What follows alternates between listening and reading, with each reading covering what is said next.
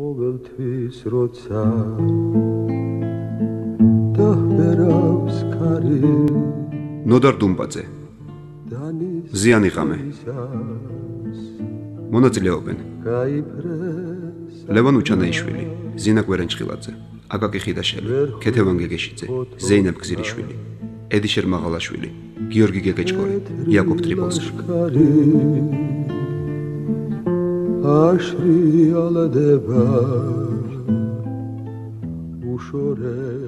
პირველი სერია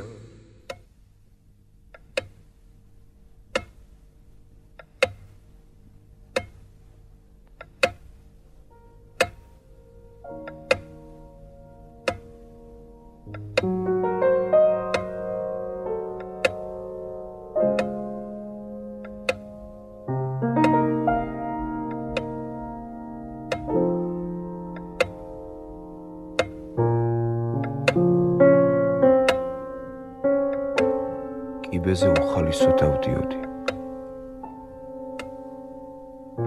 დერეფნის კარი ღია დამხვდა. ოთახის კარი შევაღე და ადგილზე გავქვავდი. ტანში ჟრუანტელმა დამიარა, მუხლები მომეკვეთა. ჩემი ოთახი სავსე იყო მეზობლებით. ისინი გარშემო ხვევდნენ საწოლს, რომელზეც შუახნის ჭაღარა, საოცრად დაღრილი, თეთრი სახის გამხდარი ქალი იჯდა. იგი ოდნავ იღიმებოდა და სუსტი ხმით ყვებოდა რაღაცას. ჩემთვის ყურადღება არავის მოუქცევია. ჭაღარა ქალმა მშვიდად შემხედა. ცოტა ხანს მიყურა და მერე ისევ განაგრძო ამბავი. მეზობლები სინანულით თავებს იქნებდნენ აქეთ-იქით. ჭაღარა ქალმა უცებ საუბარი შეწყვიტა და ისევ დამაცქერდა. ახლა უფრო ხანგრძლივად და დაჟინებით. მერე თვალები მეზობლებისაკენ გაექცა. მეზობლები კარისაკენ შემოტრიალდნენ. ოთახში სამარისებული სიჩუმე ჩამოვარდა. მე მესმოდა მხოლოდ ჩემი გულის ცემა. ვიღაცის სკამის სულის წამღები ჭრიალი, მეტი არაფერი. ჭაღარა ქალი თვალს არ მაცილებდა. მერე მან შეშინებული თვალებით შეხედა ჩემს კარის მეზობელს ელიკოს. ელიკომ თავი დაუქნია თანხმობის ნიშნად. მაშინ ჭაღარა ქალი ადგა. მას ხელები და ტუჩები უკანკალებდა. იგი საოცრად გავდა იმ ქალს, რომელმაც ამ ოთახში 12 წლის წინ ღამის 4 საათზე გამაღვიძა. პირჯვარი გადამსახა და მკერდზე მაკოცა. მერე იგი წაიყვანა ორმა მამაკაცმა, რომელთაგან ერთი შეშინებული ჩანდა. მეორე კი იღიმებოდა და პირი ვერცხლის კბილებით ჰქონდა გამოტენილი. ეს იყო ჩემი დედა. ახლა მე და მას სულ 3 ნაბიჯი გვაცილებდა. იგი მოდიოდა ჩემკენ ნელი, ძალიან ნელი ნაბიჯით. უკვე მესმოდა მისი სუნთქვა, მინდოდა შევბრუნებულიყავი და გავქცეულიყავი, მაგრამ არ შემეძლო. მე უბრალოდ დავხუჭე თვალები და ველოდი რა მოხდებოდა.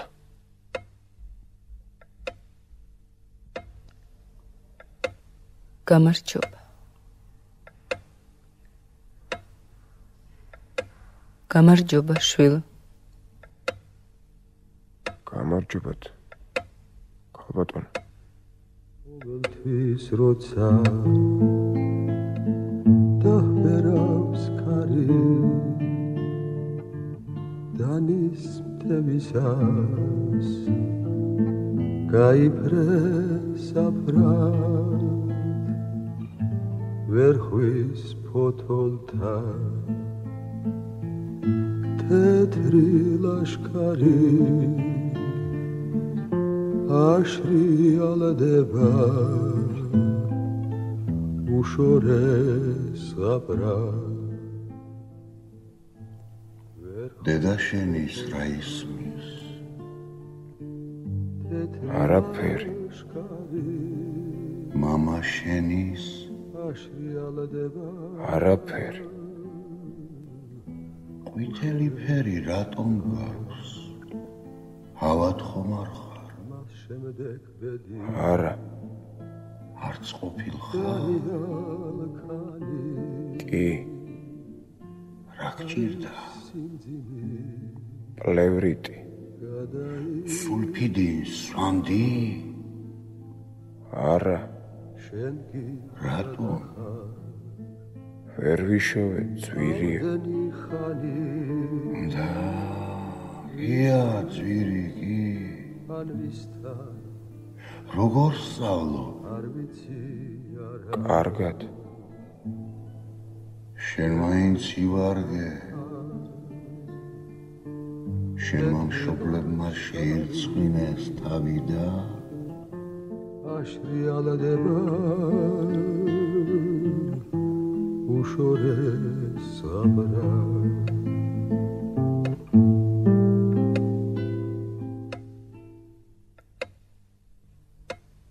სამზარეულოში ვზივარ და ქუჩაში ჩარიგებულ ჭადრებს უცქერ. 1 2 3 4 მეზობლები დაწდნენ ალბათ. ელიგო აღარ შემოდის და აღარ მეუბნება. შედი ბიჭ ოთახში ქვახომ არ ახარ. ცოდვა ის კალე. 5 6 ალბათ ისიც დაწვა. არაფერი არ მკითხა.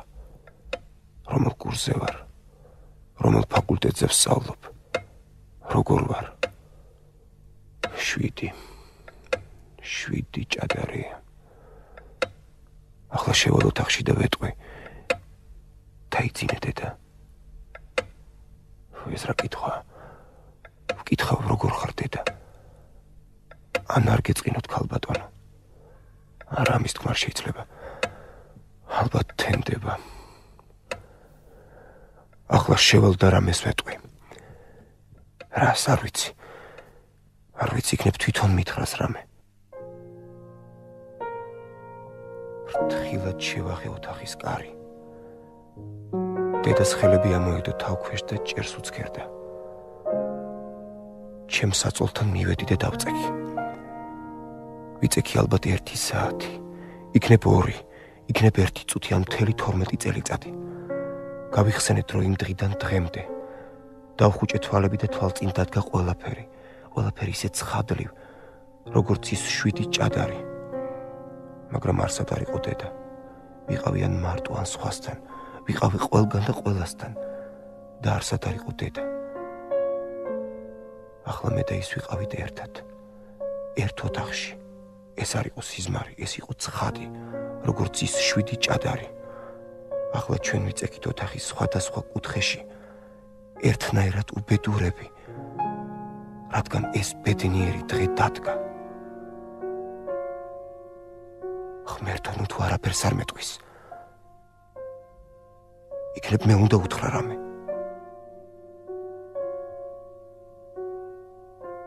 თემური. რატომ არაფერს ამბობ? გამეცი ხმა შვილი. რამ ხელა ხარ ბიჭო? რამ გაგზარდა დედა ამ ხელა, ან ვინ გაგზარდა? დაწნარდით. თემური. შენ იცი რომ ხვალ 20 წლის ხდები დედა. დაწნარდით ქალბატონო. რატომ 8 წლის არ ახარ ისევ თემური? ძალიან ხო დაწნარდით. პატარა რატომ 8 წლის არ ახარ? რატომ? დაწნარდით რა ქალბატონო, ძალიან ხო. დაწნარდით ქალბატონო.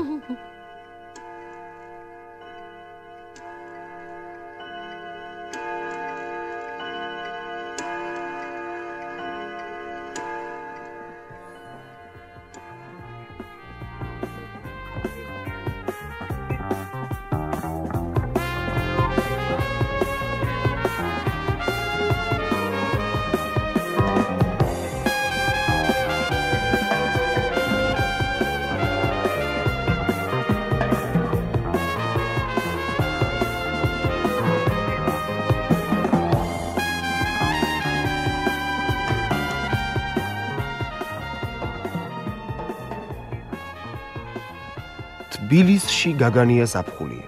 თბილისი იწვის, დნება, ასფალტს ოხშივარი ასდის. თაკარა მზე დადის თუნუქის სახურავებზე. იხედება ყველა სახლის ფანჯარაში. მერე დაეკიდება ქალაქ ზეთ თავზე და ისე დიდხანს დასკერის, გეგონებათ წასვლას არაპირებს. მტკვარი ილევა და ბოლოს ისე პატარავდება, რომ იმ დღეს ვიღაც თავხედი ფეხით გადიოდა მუხრანის ხიდთან. ზაფხულია ახლა თბილისში და სახლში არ დაიდგომება.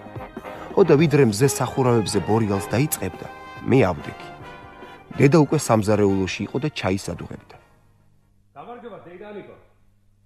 გაგიმარჯო შვილო. გაიგეთ, ემო. ჩერჩილი იარაღს აშხარუნებს. კარგი თუ ძმა ხარ. ჩემი თუ არ ჯერა რადიოს კითხე. რაო რადიო. რადიომ თქვა, ჩერჩილი იარაღს აშხარუნებსო. ჩაი არ გინდა? მერე? აიღე შვილო. მერე არაფერი შევარწყვინე, ის კაცი იარაღს რომ ამოიღებს და არიხმას. ვის უჟღარუნებს შვილო იარაღს, რა თქვა რადიო? ჩვენ გვიჟღარუნებს, დეიდანიკო, ჩვენ. ომი გინდა ბიჭო, აღარ მოგბეზრს და ნავთის და პურის რიგში დგომა? ომი კი არა.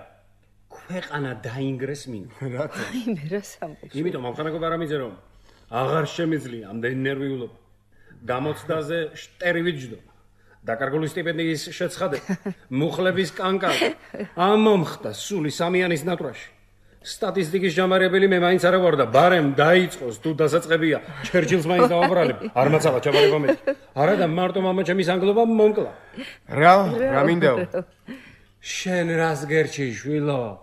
ჩემი დაღუპული ხარ. დებილების სკოლაში უნდა შემეყვანე, ოქროს მედალოსანი იქნებოდი. ვითომ? შენ ხომრობდა რადიოლის სწავლა ყოფილა თუ რა? ჰა. მაგალითად, მიმდინარეობს გამოცდა. კედელზე გაკრულია სურათი. ვაშლი, სხალი, ატამი. გამოდიხარ, გამომცდელი გაკითხება. ჰა. აბა ბარამიძე, კარგად დააკვირდი, ნუ აჩქარდები, დააფიქრდი და ისე მიპასუხე. რა არის ეს? და ხელსადებს ვაშლს. შენ აკვირდები ვაშლს და პასუხობ. ვაშლი, პატივისმცემლო მასალებელო. ყოჩა? ხუთი, ბარამიძე. გეუბნება კმაყოფილი პედაგოგი და გიწერს ხუთს. ხო. თუ ვაშლზე იტყვი მსხალიაო, მაშინ 4-ს გიწერს. თუ იტყვი ატამიო, 3-ს. კომპოტი რომ თქვა? რას ამბობ? კომპოტზე ასპირანტურაში აწყობენ. 2-ს რაზე წერენ? 2-ს წერენ იმ შემთხვევაში, თუ ვაშლზე იტყვი ტრამვაია. აბა კი იქნებოდი შვილო ოქროს მედალოსანი. დედა, ჩვენ მივდივართ. მალე დაბრუნდებით. დღეს გავათენებთ.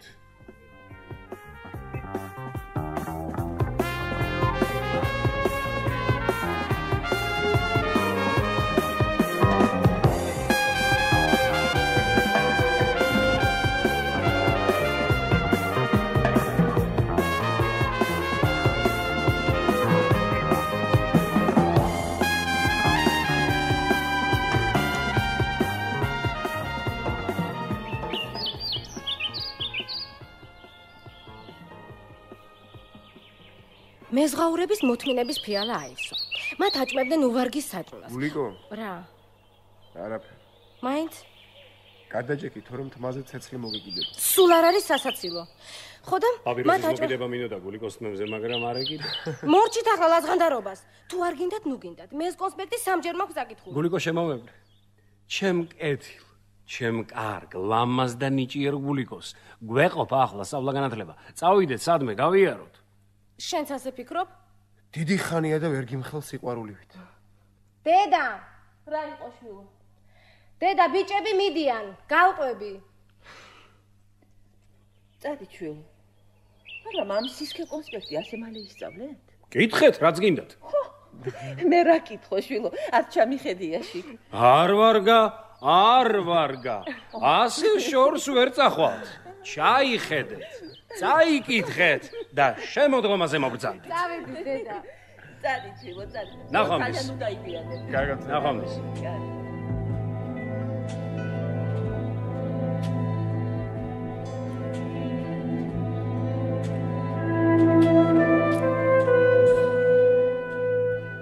ფუნიკული ორიდან ღამის თბილისი ვარსკვლავებით მოჭედილ ზეცას გავს და ისე გავს, რომ გეგონებათ ზეცა დაბლა ჩამოვიდა, გულაღმა ამოტრიალდა და თქვენ ზევიდან დასცქერით.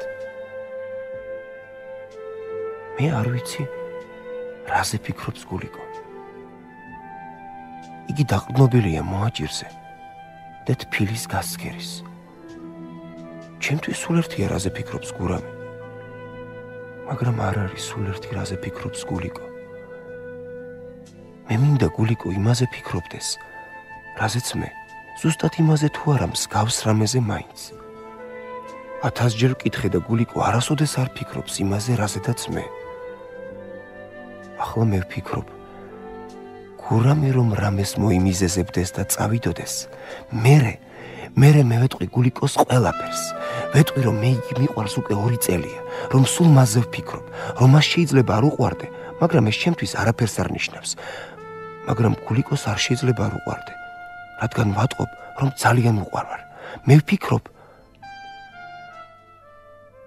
წავედი მე. ხვალ დილით ადრე ვარ ასადგომი. ნავთია მოსატანი.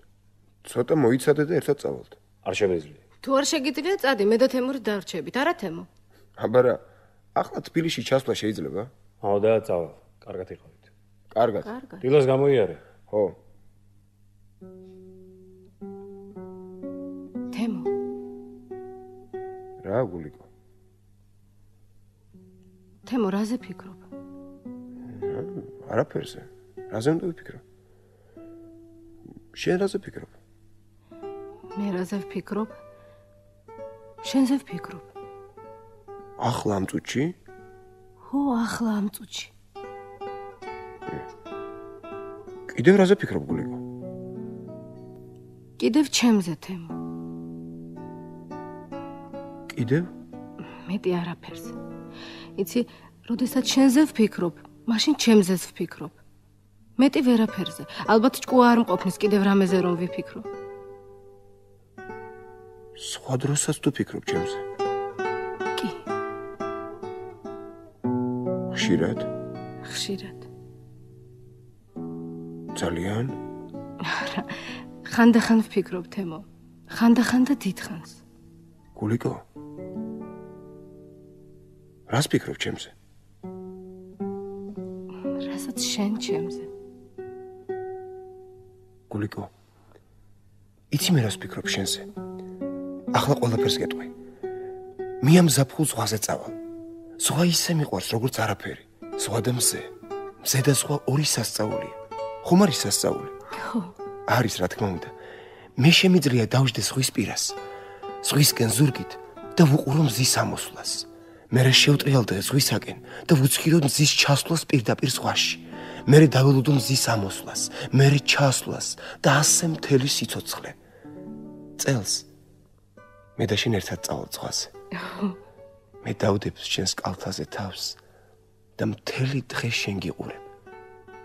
შენ თუ გინდა მზეს უყურე, ან ზღვას, რასაც გინდა უყურე. ოღონდ მე ნუ მიყურებ. როდესაც შენ მიყურებ, მე შინია. თან მიხარია. ამიტომ მირჩევნია მე გიყურო. შენ კი არა. შენ ხანდახან მიყურე. ხო გულიკო? მე და შენ ერთად წავალ ზღვაზე, არა? ხო თემო, ხო. გულიკოს ფართოდ გახირილ თვალებში ცრემლში შეზავებული უსაზღვრო ბედნიერება, სიყვარული და კიდევ ჩემთვის მუდამ გამოუცნობი რაღაც სიმციმებდა.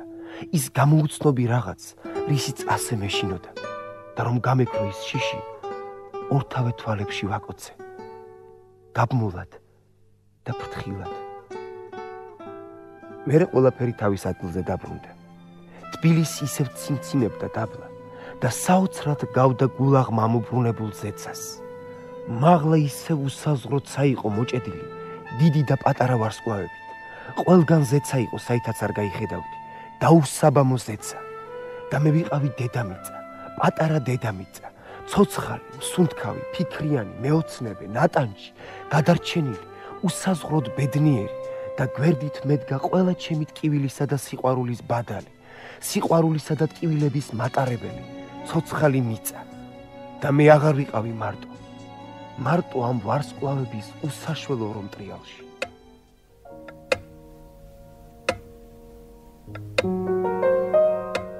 რეჟისორი ზურაბ კანდელაკი. ხმის რეჟისორები: რომეო ტერ-გრიგორიანი, მარინა თევდორაშვილი. მუსიკალური განფორმებელი: ლალე იმნაიშვილი. რადიოდადგმა ჩაწერილია 1985 წელს. აღდგენილია 2005 წელს. რადიოდადგმის აღდგენაზე მუშაობდნენ გიორგი გზირიშვილი, ნათია ხოშტარია. საქართველოს რადიო 2005 წელი.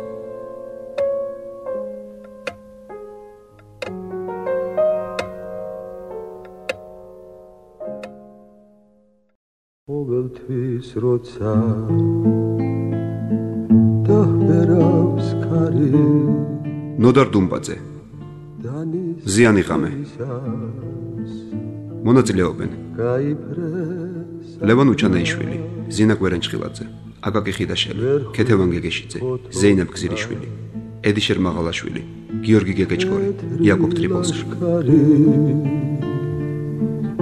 აშრიალდება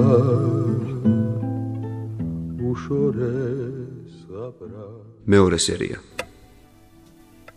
დედა ბატონო დედა შენ ხომ გახსოვს სხვა მე მახსოვს ქობულეთში დაკავდი ბავშვობაში ხო შვილო ზღვაში მზის ჩასვლას ერთად უცქერდით მახსოვს შვილო მახსოვს ხომ არის ზღვა და მზე ორი სასწაული მზე ისეთი სასწაულია რომლის ცქერა არასოდეს მოგწყინდება ხომ დედა არა შვილო დედა მზე სასწაულია მზე სასწაულია მაგრამ შენ არ გინახავს ნამდვილი მზე მზით დამწვარი უსაზღვრო ტრამალი მზით დამწვარი ქვა მიწა ხე ქვიშა გამხმარი ხახა გამხმარი ტვინი არის წუთები ცხოვრებაში როდესაც მზე გესისხება და უცქერ მზის ჩასვლას მხოლოდ იმიტომ რომ იგი ჩადეს და გიხარია მისი ჩასვლა რათა ხელმეორედ აღარ ამოვიდეს ისეთი ულმობელი ისეთი როგორიც გუშინ გეგეშვილო ისეთი მზე შენ რომ გიყვარს დედა მართლა სასწაულია მისი ცქერა სიკვდილამდე არ მოსწყინდება კაცს დედა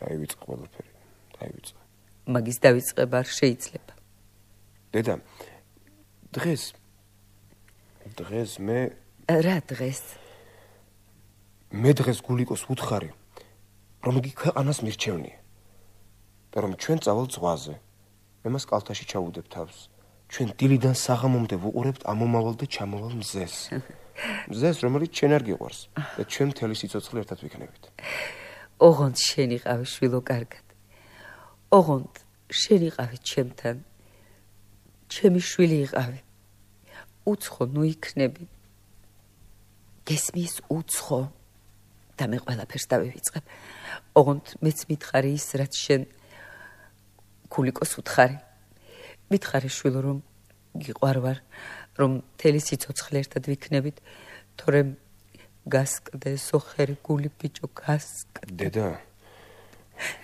დედა უკვე 2 წელია გულიკო მიყვარს წარმოგიდგენია 2 წელი ეგ ბევრი დრო არ არის შვილ მე შენს ძალიან მიყვარხარ ვიცი ოღონდ გულიკო უფრო გიყვარს და სულ მასთან გინდა იყო არა ხო გულიკო სხვანაირად მიყვარს გულიკო ახლა შემიყვარდა შენ კი რამდენი ხანია ბევრი დედა ძალიან ბევრი იმდენად ბევრი რომ დაგავიწყდა დედა შენ მამა გიყვარდა მამა შენი თუ გახსოვს არა არ მახსოვს სულ არ მახსოვს ისე მეგონა მახსოვდა არც სურათი არ გინახავს არა დედა კარადასთან მივიდა ჩანთა გახსნა რაღაც სურათი ამოიღო და წინ დამიდო მე გაშტერებული დავცქეროდი სურათს მერე დედას ავხედე იგი იდგა გაფითრებული და ხმას არ იღებდა სურათი ხელში ავიღე ჩემს წინ დათვის ტყავზე დაგორებული 1 წლის შიშველი ბავშვი უდარდელად იღიმებოდა რა არის ეს? ეს არის მამა შენი. შენი სურათი ეგონათ და დამიტოვეს. მერე? მერე არაფერი. ეს არის მამა შენი. მე კი დედა შენი. დაჰბერავს ქარი დანის მტევისას გაიფრეს აფრად ვერხვის ფოთოლთან დედა მაბატი ჩემო საყვარელო დედიკო მაპატიერას ტკივილი მოგაყენე მეც მამა ჩემას მე მაპატიერა დედა მე შენი გულისთვის ყველაფერს გავაკეთებ რასაც მეტყვი ყველაფერს თუ გინდა კაც მოკლა გინდა გულიკოს თავს დავანები არა დედა თუ გინდა თავს მოვიკლა ოღონდ მაპატიე ყველაფერი რა მაპატიე აშრიალდება უშორეს ზამრა მას შემდეგ ბედი დაიალქანი ქარის სიმძიმი გადაიხარა შენ კი სადახარ ამდენი ხანი ვისთვის ან ვისთან არ ვიცი არა უნივერსიტეტში 3000-მდე სტუდენტს ასწავლიდნენ. აქედან ნახევარი სწავლობდა. 1/4 დიპლომს უდარაჯებდა. ხოლო დანარჩენი პროფესიას ირჩევდა. ფაკულტეტიდან ფაკულტეტზე გადადიოდა, განცხადებებს წერდა, აკადემიურ შვებულებას იღებდა, ავადმყოფობის ცნობები მოჰქონდა გამოცდებზე. გამჭოლი ქარივით შედიოდა და გამოდიოდა, ჭიდაობდა, მღეროდა, უკრავდა და ასე შემდეგ. ჩვენ ლიტერატურის მოყვარულთ ოფიციალური ლიტერატურული წრე პარნასი ჰქონდა. რომელსაც თავისი ოფიციალური ხელმძღვანელიც ბატონი შალვა ჰყავდა. ეს იყო დაახლოებით 5 კრიტიკოსის, 20 პოეტის, 6 პროზაიკოსის, 2 მენარკვევისა და 9 მთარგმნელისაგან შემდგარი ლიტერატურული გაერთიანება. მე რა თქმა უნდა პოეტი ვიყავი, მაგრამ ხანდახან ჩუმად მოთხრობებსაც ვწერდი. ჩვენ პარასკევობით ვიკრიბებოდით 94 აუდიტორიაში და მთელი შემოქმედებითი კვირის ნაწვავსა და ნაოფლარს ჯერ ერთმანეთსა და მე ხელმძღვანელს ვუკითხავდით. გამარჯობა, ცხენთაღებო. გამარჯობა. დავიწყოთ? დავიწყოთ. რა შვები დარია? როგორ ხარ შენ? მადლობთ ბატონო, არ ამიშავს. წერ ახალ რამეს? წერ რაღაცას.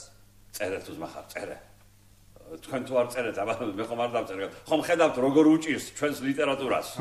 კი ბატონო, დავწერ. აბა შენიც, ოღონდ დროზე. შენ როგორ ხარ, გურა? არა მაქვს საბაბი, ჭმუნვით რომ ვიყო. არა ხომ? არა ბატონო. ეს რა არის კაცო? თმებით ცვივა? რას მგზავნებ, ბატონო შალვა? სისტემატურით მაქვს. სისტემატური, ხო? კი ბატონო. მაგას რა ჯობია, რა შვები ახლა? ლექსების წერა არ დაიწყე? არა ბატონო. პროზა? არც პროზა. აბა თარგმნი რამეს? არა ბატონო. არც კრიტიკულ წერილებს წერე? არა. რატომ, კაცო, რატომ?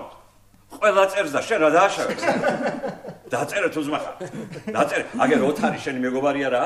დრამაშიც მუშაობს, პროზაშიც, პოეზიაშიც, კრიტიკაშიც, თარგმნის კიდეც და საერთოდ მუშაობს. დაწერე შენც რამე? კი ბატონო. აბა შენიც. აღარ დავიწყოთ ამხანაგებო? დავიწყოთ. ვის ლექსებს ვარჩევ დღეს? ჩემსას. გამოდიება თუ კაცი ხარ. დაიწყება. ჰა? გისმენ ვიდეო? აღარ იწყებ კაცო? მუზას ელოდება. მაგან დაიწყოს და ეს მუზა მოვა აბა სადოხრობაში წავა. ამ ერთი კვირის წინ სახლიდან რომ გამოვედი, ჟურნალ გაზეთების კიოსკს მივაშურე და გამყიდველს გაზეთი მთხოვე. რა არის ვიდეო? მოთხრობების წერა დაიწყე? ეს წინასიტყვაობაა ბატონო შალვა. რა დუნდა ლექს წინასიტყვაობა? ბარათაშვილის მერას არავითარი წინასიტყვაობა არ აქვს. პირდაპირ ასე იწყება. მირბის, მიმაფრანსულ ზოულო ჩემი მერანიო. ასე რა გურა? კი ბატონო.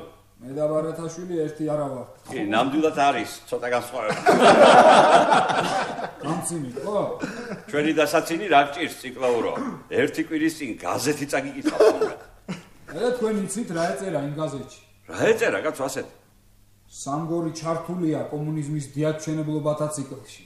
და ლოცვილო შარშანდელი გაზეთი გიყიდია და კიდევ ახეთ გიყვირი? მერე? რომ წაიკითხე მერე რა მოხდა? ხო, მერე რა მოხდა? მერე ლექსების ციკლი დავწერე სამგორზე. ხო და წაგვიკითხე და ლოცვილო. ახლა ვეღარ წავიკითხავ, ბატონო. კარგი ბატონო, შემდეგ პარასკევს წაგვიკითხე. ჰე, კიდევ ვისი ლექსების კითხვა გვაქვს დღეს? ჩემი. აბა, მოგვნათლე. კაცო, ვაღირსე აბესაძე. ხმაურია ბატონო შალვა. ხო და დაგვაწყნარე თუ შეგიძლია. კომპასი. რომელი? კომპასი, ჩვეულებრივი. სახმელეთო თუ საზღვაო? ამ შემთხვევაში სახმელეთო. ესე იგი ზღვაზე მაგლექს ვერ წავიგებთ. მაცალეთ ბატონო, სულ ორი სტროფია. ბძანეთ ბატონო. ერთი ის არის კომპასისა ჩრდილოეთია. ხოლო მეორე მუდამ სამხრეთს იალერსება. რა ხდება ასე? საიდუმლო რაშია ნეტავ? ან რად მომინდა მე ამ ფიქრის ახსნა ლექსებად? რატომ იზიდავს ისარს მხოლოდ ჩრდილო სამხრეთი?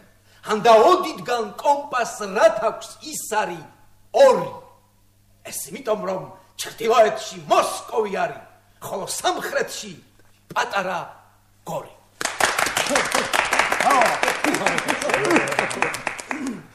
აბესაძე. დიახ. კომპასი თუ გინახავს შენ? დამცინით ბატონო შალვა. მე კი არა, შენ დაგცინი და ლოცვილო. კომპას ორი ის არის აქვს? აბა რამდენი აქვს ბატონო შალვა? ერთი აბესაძე. ერთი ორფრად შეღებილი ორი ბოლოთი. მაგას არა აქვს პოეზიისათვის გადამწყვეტი მნიშვნელობა ბატონო. მოგზაურისათვის ხომ აქვს მნიშვნელობა? თავარი აზრია, თქვენ ალბათ ვერ მიხვდით ბატონო შალვა. არის კაცო, შექსპირს ხვდები და შენი კომპასი რა გახდა ასეთი. ნუ თუ ვერ ხვდებით ბატონო შალვა, რატომ იზიდავს ისარს ჩრდილოეთი და სამხრეთი? რატომ? იმიტომ რომ ჩრდილოეთში მოსკოვია, მოსკოვში კრემლი, კრემლში სტალინი. სტალინის მაგნიტი აქვს ჟიბეში თუ რაშია საქმე? ამხანაგებო, არ შეიძლება ასე ლექსების წერა. და საერთოდ კომპასებზე, დურბინებზე და თერმომეტრებზე არა ასაჭირო ლექსების წერა. მე ძალიან კარგად თუ დავწერთ, უნდა ვიცოდეთ რას წერთ, რაზე, რისთვის და ვისთვის. ბატონო შალვა, მე ძალიან კარგად ვიცოდი, რასაც წერდი და ვისთვისაც წერდი ბატონო. რა იცოდი აბესაძე შენ? კომპასს რომ ორი ის არის, ეს იცოდი? ან რა დააშავა კაცო პეკინმა? გაუკეთოთ მაშინ კომპასს, მესამე ის არის. სულად ჩინელებმა არ გამოიგონეს ეს ოხები. არ რაკნას ახლა სპარსელმა. მისთვის რომ გორი და მოსკოვი ორივე ჩრდილოეთია. ჩემი ლექსები სპარსეთში არ წავა ბატონო შალვა. არც გორში წავა, ისე ვატყობ. მე ჯერ ახალგაზრდა ვარ ბატონო შალვა. ახალგაზრდა რომ ხარ, იმიტომ გეუბნები. თორემ ძველგაზრდა რომ იყო, მაგ კომპასს თავზე დაგაფშვა. წავიღებ ამ ლექსებს და სულ არ მოვალ ამ წრეში ბატონო შალვა. მაგ კომპასი თუ იარე, წრეს კი არა საკუთარ სახს ვერ მიაგრე. აბა, ვარამიძე. დიახ ბატონო. წაგვიკითხე, რა დაწერე ახალ? ესა ბატონო შალვა, დღეს მე ვერაფერს დავიკითხავ. რატომ? არაფერი დამიწერია. რატომ მე კაცო, რატომ ამას გთხოვთ მე ყოველ დღე? რა უნდა დავწეროთ ბატონო შალვა? მოვალთ მე აქ და გვაბითურებთ. რას ქვია, გაბითურებთ კაცო? თქვენ გონიათ მე მიხარია 4 საათი აქვს ზომა და თქვენი ბჟუტურის მოსმენა, თუ? თქვენ გონიათ მეტი საქმე არ აქვს? წავალ ბატონო და გალაქტიონს წავიკითხავ, იმას ჰემინგუეის, ტოლსტოის, მოგისვენებ მაინც. პოეტი ფაქიზი ორგანიზმია, უფრო სათუთად უნდა მოექცეთ. ვინ არის ციკლაურო ფაქიზი? შეხარ ფაქიზი? თუ აბესაძია ფაქიზი. უღელში რომ შეგაბათ, კაცმა თითო ჰექტარ მიწას მოხდა. ფიზიკური კომპლექსი არაფერს ნიშნავს. პოეტს სულში უნდა ჩახედოთ. ვუყურებ ბატონო, ვუყურებ და ვერაფერს ვერ ვხედავ. უნდა აღმოაჩინოთ. მე კოლუმბი კი არა ვარ, კრიტიკოსი ვარ. ილია ჭავჭავაძემ რომ აღმოაჩინა ბარათაშვილი? ბარათაშვილი არსებობდა და იმიტომ აღმოაჩინა ილიამ. კი არ გამოუგონებია. კი ბატონო, ვეძახოთ ერთმანეთს ბარათაშვილები და ბელისკები, მაგრამ ვინ დაგვიჯერებს? ვინც არ დაგვიჯერებს, ახია იმაზე.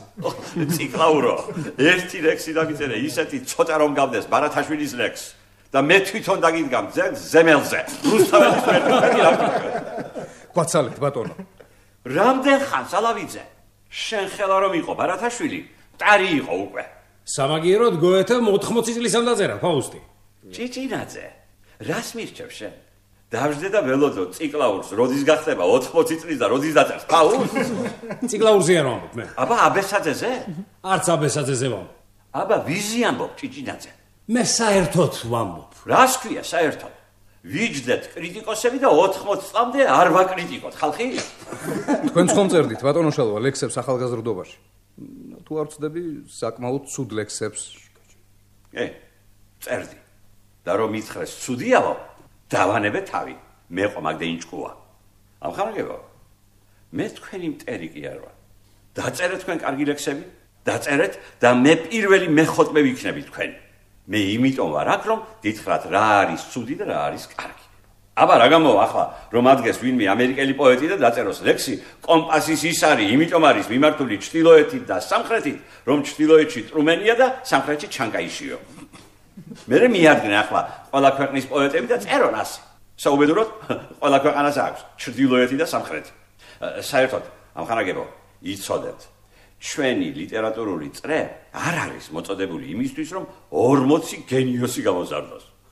ღმერთმა დაიფაროს, რომ 40 ბარათაშვილი, ილია, ვაჟა და აკაკი იყოს უნივერსიტეტში. ისიც იმ წრეში, რომელსაც მე ვხემძღვანელობ. არ მოიწყვოთ თავი. ბედნიერი იქნება საქართველო, თუ თქვენში ერთი ან ორი ნიჭიერი პოეტი, ნიჭიერი პროზაიკოსი, კრიტიკოსი და თარგმნელი გაიზრდება.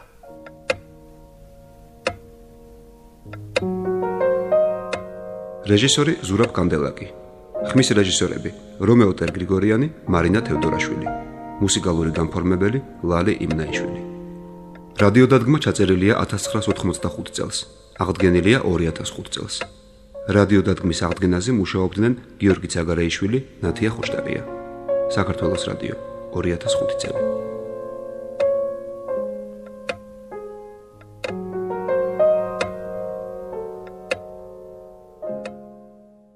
ყოველთვის როცა დაჰბერავს ქარი ნოდარ დუმბაძე მზიანი ღამე მონაწილეობენ levan uchaneishvili zina kverenchxiladze akaki xidasheli kqetevan gegeshidze zeinab gzirishvili edisher magalashvili giorgi gegechkori iakob tripolski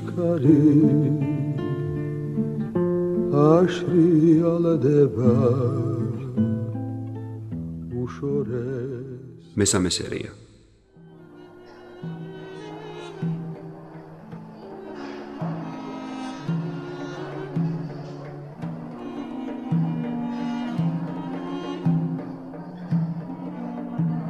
რამდენი წელია მე შეგიცნო? ბევრი. მაინც 1 2 3 საბავშვო ბაღიდან მიცვა. რა მე? შენ რამდენი ხანია ეს? თუ ძმა ხარ, გალია და თვალეს თუ გაჩა. მოდი ჩვენ მობას გავუმარჯოს. გავუმარჯოს.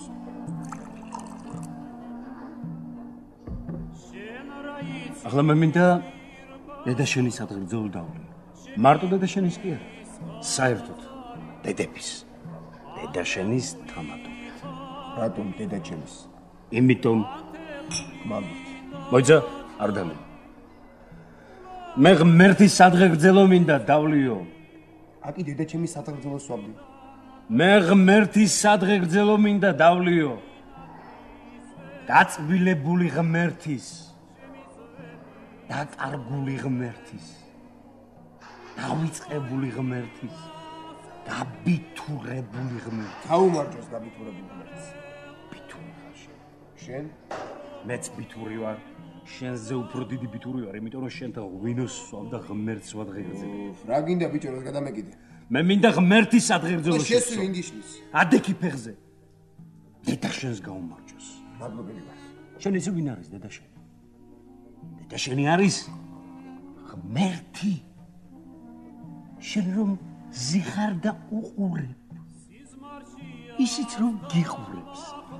შენ რომ დედას ეძახი და ის შვილოს გეძახის. ამიტომ შენ რა გონია? ღმერთი არ არის. შენ ღმერთი ვინ გონია? წრებიანი ბაბუა, ღრუბლებზე რომ ზის და პირს რომ ზაიბარს უნდა მოდის. ღმერთი ისეთი ნათელი.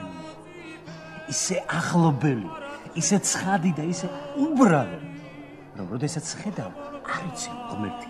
ამაში ღმერთის უბედურება. ამიტომ არ წავდ ღმერთი. ღმერთი რომ სხვაგან იყოს, შორს, შვენგარ, ცალკე და მაღლა, ღმერთი რომ ჩვენში არ იყოს, მაშინ ყველა იწამებდა. ამაშია საქმე. ღმერთი მაშინ უნდა იწამო, ღმერთი სახე რომ არ აქვს, რომ არ გავს ღმერთს, რომ არ გეუბნება ღმერთი ვარო. ურს რომ გიყვებს, სადილს რომ გიკეთებს, ტანზე რომ გაცნებს, თავზე რომ გაყურავს, გიღიმის და გებიცება, კოცნის და ტირის შენი გულისთვის. კდება შენი გულისთვის. ცივა, წყურია, შია შენთან ერთად. სულ საძლევს ეშმაკ შენი გულისთვის. მაშინ უნდა იწამო. აბა ღმერთმა თუ თავისი სახე გაჩვენა, კედელთან მიგაყენა, პურია გიწია და თუ თვითონ გითხრა ღმერთი ვარ და მიწამეო, მაშინ რაღაც უნდა ღმერთს შენი რწმენა. ასეთ ღმერთს შენ კი არა ყველა იწამებს. ღმერთი მაშინ უნდა იწამო, შენ რომ გავს, მე რომ გავს, დედა შენს რომ გავს. დასაგებია. დასაგებია. კიდე ხო არ მოვახერხებია? ბორშის. საიდან მოუტანო ახლა ამ ბორში? Чего? Нету. Петь, шуметь и танцевать строго воспрещается. Нет, босс. Петь, шуметь и танцевать строго воспрещается. შენი საფუძველი მოსთან. ჩემი და შენი ერთად. არგი, ჩემი და შენი. თემური? მე შენ ძალიან მიყვარხარ. ძალიან მიყვარხარ. აბა თუ იცი რატო? ვიცი. არაფერი არ იცი. აბა რატო? არ ვიცი. მოდა ეგრე. შენ ჩემი ძმა ხარ. ნამდვილი ძმა. წინათ მე შენი მეშინოდა. მე მრცხვენოდა. დიდხანს მეშინოდა და მრცხვენოდა. ისი გეშინოდა? არ ვიცი. კლასში რომ რამე დაიკარგებოდა, მეშინოდა შენი წაღებული არ ყოფილიყო. გაკვეთილს რომ გაასტენდი, მეშინოდა სკოლაში აღარ დაბრუნდება მეთქი. თავერა რომ ქურდობაზე დაიჭირეს, მეშინოდა შენს დაგიჭერდნენ მასთან ერთად. აწლედი რომ დავამთავრეთ, მეშინოდა უმაღლეში არ შემოვამეთქი. მე ჩემი შიში რომ არ მართლდებოდა, მრცხვენოდა. თან მიხაროდა.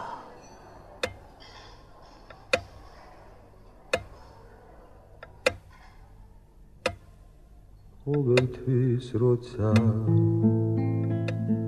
დაჰბერავს ქარი დანის მტევისას გაიფრე საფრა როგორ ხარ ბიჭო ვერხვის ეიმურა კარგად აბიბობიძია ხომარშია აშრიალდება თუ მოხშივდეს არ მომერიდო უშორე დღეს ჭამერამე არა ვერხვის ფოთოლმერე უნდა ჭამო სიცხე ხომ არ გაქვს რაღაც თვალები გიპარპალებს არა ხომ სწავლობ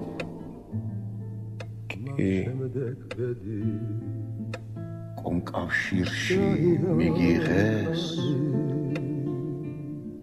კი აბა შენიცი შენ მაინცი ვარგე შენ კი სადაა შეირცხვინეს თავდენი ხანი შენ მაინცი ვარგე შენ მამშობლებმა შეირცხვინეს შეირცხვინე ვერხვის ფოთოლთან შეირცხვინეს თეთრი ლაშქარი აშრიალდება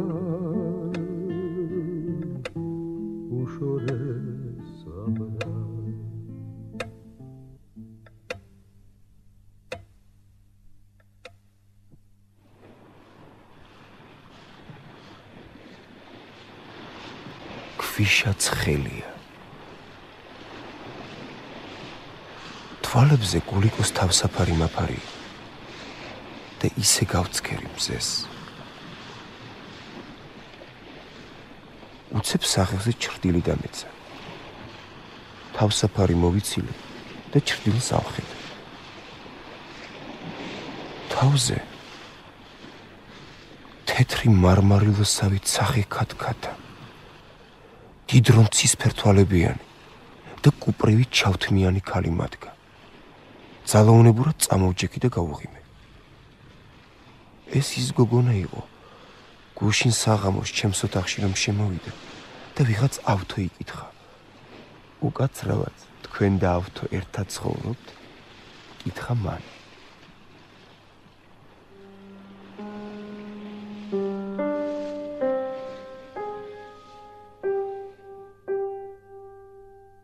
უკაცრავად თქვენ და ავთო ერთად ცხოვრობთ?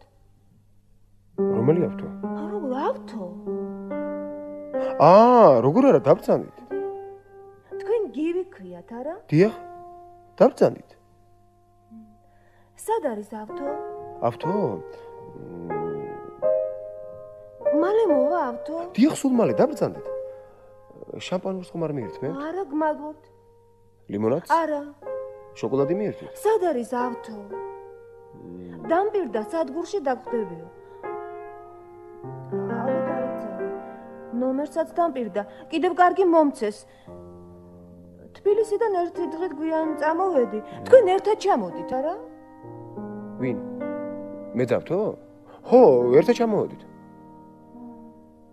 მე 105 ნომერში ვარ, დაბლა. უთხარით, რომ მოვა, დამირეკოს. დიახ. იცით რა? დაბრძანდით რა? კიდევ ცოტა ხანს დაბრძანდით. ერთი ჭიქა დავულებთ ჩვენი გაცნობის. კარგი.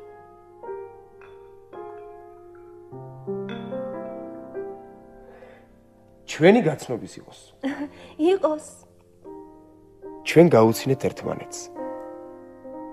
და უცებ ღიმილი სახეზე შემახმა. გავფითრდი. გაკვირვებულმა ქალიშვილმა ჯერ მე შემხედა. მერე ჩემ გაშტერებულ მზერას გააყოლა თვალი. კარში სიბრაზისაგან გაწითლებული, გაქვავებული და შეურაცხყოფილი გულიკო იდგა. ყველაფერი ისე მოხდა, როგორც გლახა ოპერეტაში. გულიკომ კარი მიიჯახუნა და გაკვირვებულმა ქალიშვილმა ჭიქა დადგა. მე ოთახიდან გავარდი და გულიკოს კარს ვეცი. კარი ჩაკეტილი იყო შიგნიდან. ჩემს ოთახში რომ დავბრუნდი, განცვიფრებული გურამი საწოლზე იჯდა და კეფას იფხანდა. ქალიშვილი არ საჩანდა. რა მოხდა? რა გითხრა? ავთო როდის მოვაო? მერე? მე უთხარი არ მოვა მეთქი. რატო მოვა? მე უთხარი, იმიტომ რომ ჯერ ერთი არ ვიცი ვინ არის ავთო მეთქი. მეორეც ავთო აქ არ ცხოვრობს მეთქი. მერე? მერე არაფერი კრეტინია თქვა რუსულად და წავიდა, რას მერჯოდა არ ვიცი.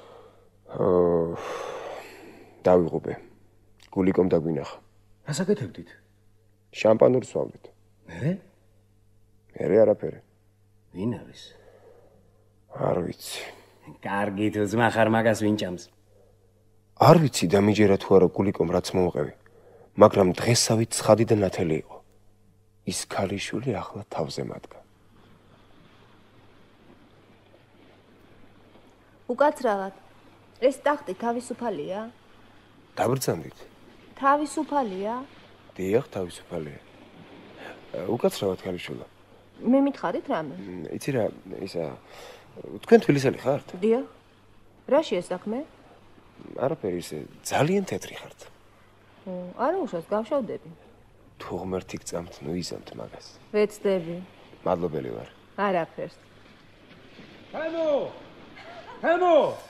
ცოტა იქით გაიფერთხე რა. აუ, სად ვიყავი? სად? შორს. რა ნახეთ? რა უნდა გვენახა? არის პირსახოცი. რომელი? ტახტი. ტახტი. სად არის ტახტი გურამ? რომელი? არ არის ტახტი. აქ იდგა ჩემი ტახტი. აქ იყო გულიკოს ტახტი. არსებობს საგანთა გადანაცვლების სპეციალური მეცნიერება. ახლავე ადექი და მოიტანე ტახტი. ადე გურა მოიტანე ტახტი ეგეთ დგას. როგორც გაატანე ისე მოიტანე. შენ გაატანე? იმას? რატომ გაატანე? არ ვიცი. ვინ არის? არ ვიცი. არ იცი. არა. უკაცრავად. დაუკითხავად ავიღე. არაფერს აღარ გჭირდება. ჩვენც არ გჭირდება. მით უმეტეს. რა მით უმეტეს? არაფერი. წაიღეთ, ჩვენ აღარ გჭირდება. ჩვენც არ გჭირდება. მაშინ წაიღეთ და ჩააბარეთ. ოღონდ საბუთი დამიბრუნეთ. ჩემი სახელი გულიკოა, გვარი ციბაძე. სტუდბილეთი მაქვს დატოვებული. გულიკო. მიბრუნდი. მე მიბრუნდი. როდესაც მოვბრუნდი, აღარც ქალი იყო. აღარც ტახტი. აღარც გულიკო. გულიკოს კაბა გადაეცვა და პლაჟიდან გადიოდა. მეც წავედი. მოიცა მზის ჩასვლას უცქიროდ. გულიკოს მარტო ხო არ გაუშვა. მოიცა. შენი ამბავი მიგვს. ნამდვილი კრეტინი ხარ.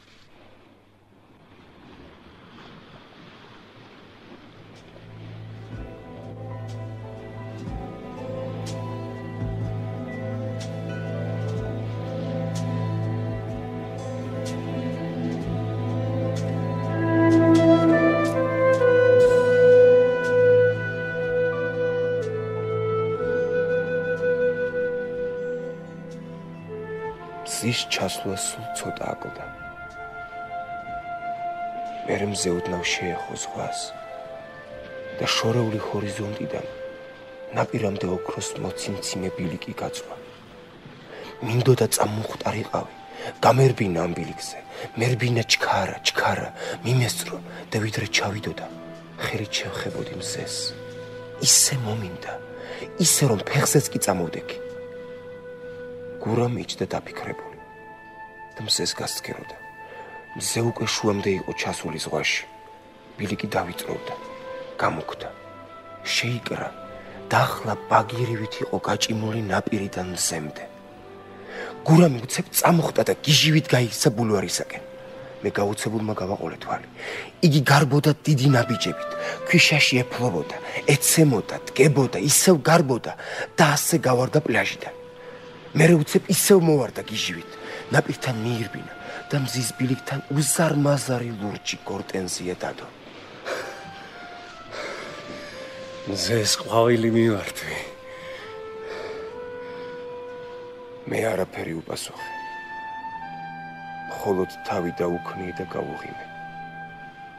თან შემშურდა დიდი შურით, ნამდვილი შურით, რომ ეს მე ვერ მოვიფიქრე.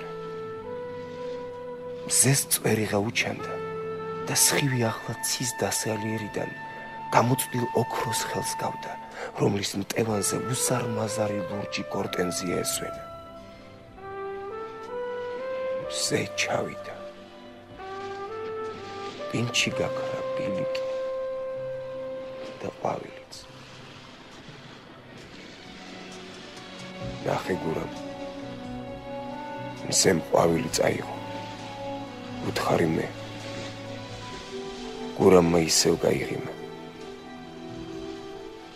მზემ წაიღო ყვავილი.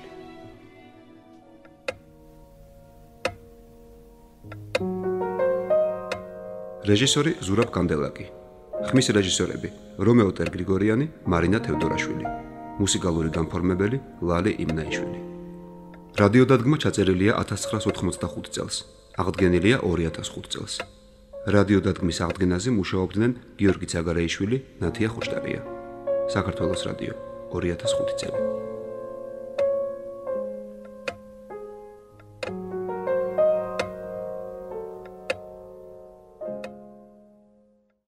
ყოველთვის როცა დაჰბერავს ქარი ნოდარ დუმბაძე, მზიანი ღამე. მონაწილეობენ levan uchaneishvili, zina kverenchxiladze, akaki xidasheli, kqetevan gegeshidze, zeinab gzirishvili, edisher magalashvili, giorgi gegechkori, iakob tripolski. აშრი ალდება უშორეს აბრა მეოთხე სერია. შეიძლება? დაბრძანდით. არ ცხენია გოგორას მებუტები. როგორ არ მცხენია, ვერ ხედავ თმებიც კი გამიწითლდა. ჩავიდეთ ქვევით ყავადავლიოთ. ჩადი და ჩამოვა. იცი მე შენ გვერდით ნომერში გადმომიყვანეს. უცხოელები ჩამოდიან. ძალიან კარგი. კიდევ ერთი დელეგაცია და ალბათ შენთან შევმასახლებენ. საწყალი ბიჭი როგორ მეწოდები. ადაკი წავიდეთ. ჩადი და მოვალ, ხომ გითხარი. ერთად ჩავიდეთ. კაბა უნდა გამოვიცვალო. ლურჯი კაბა ჩაიცვი. შენი საქმე არ არის, რას ჩავიცვა. წავედი.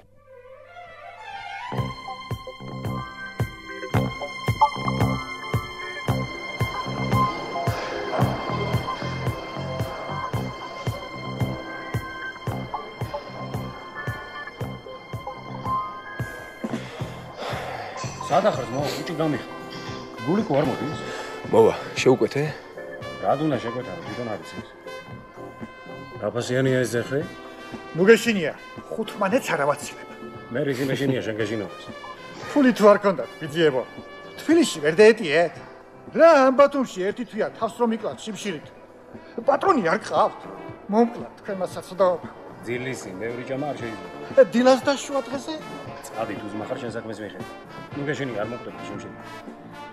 ის გოგო მეწოდება, თორა. შენ ისემს გიქნია? ნემსის ხუნში გამძვალ ხარ.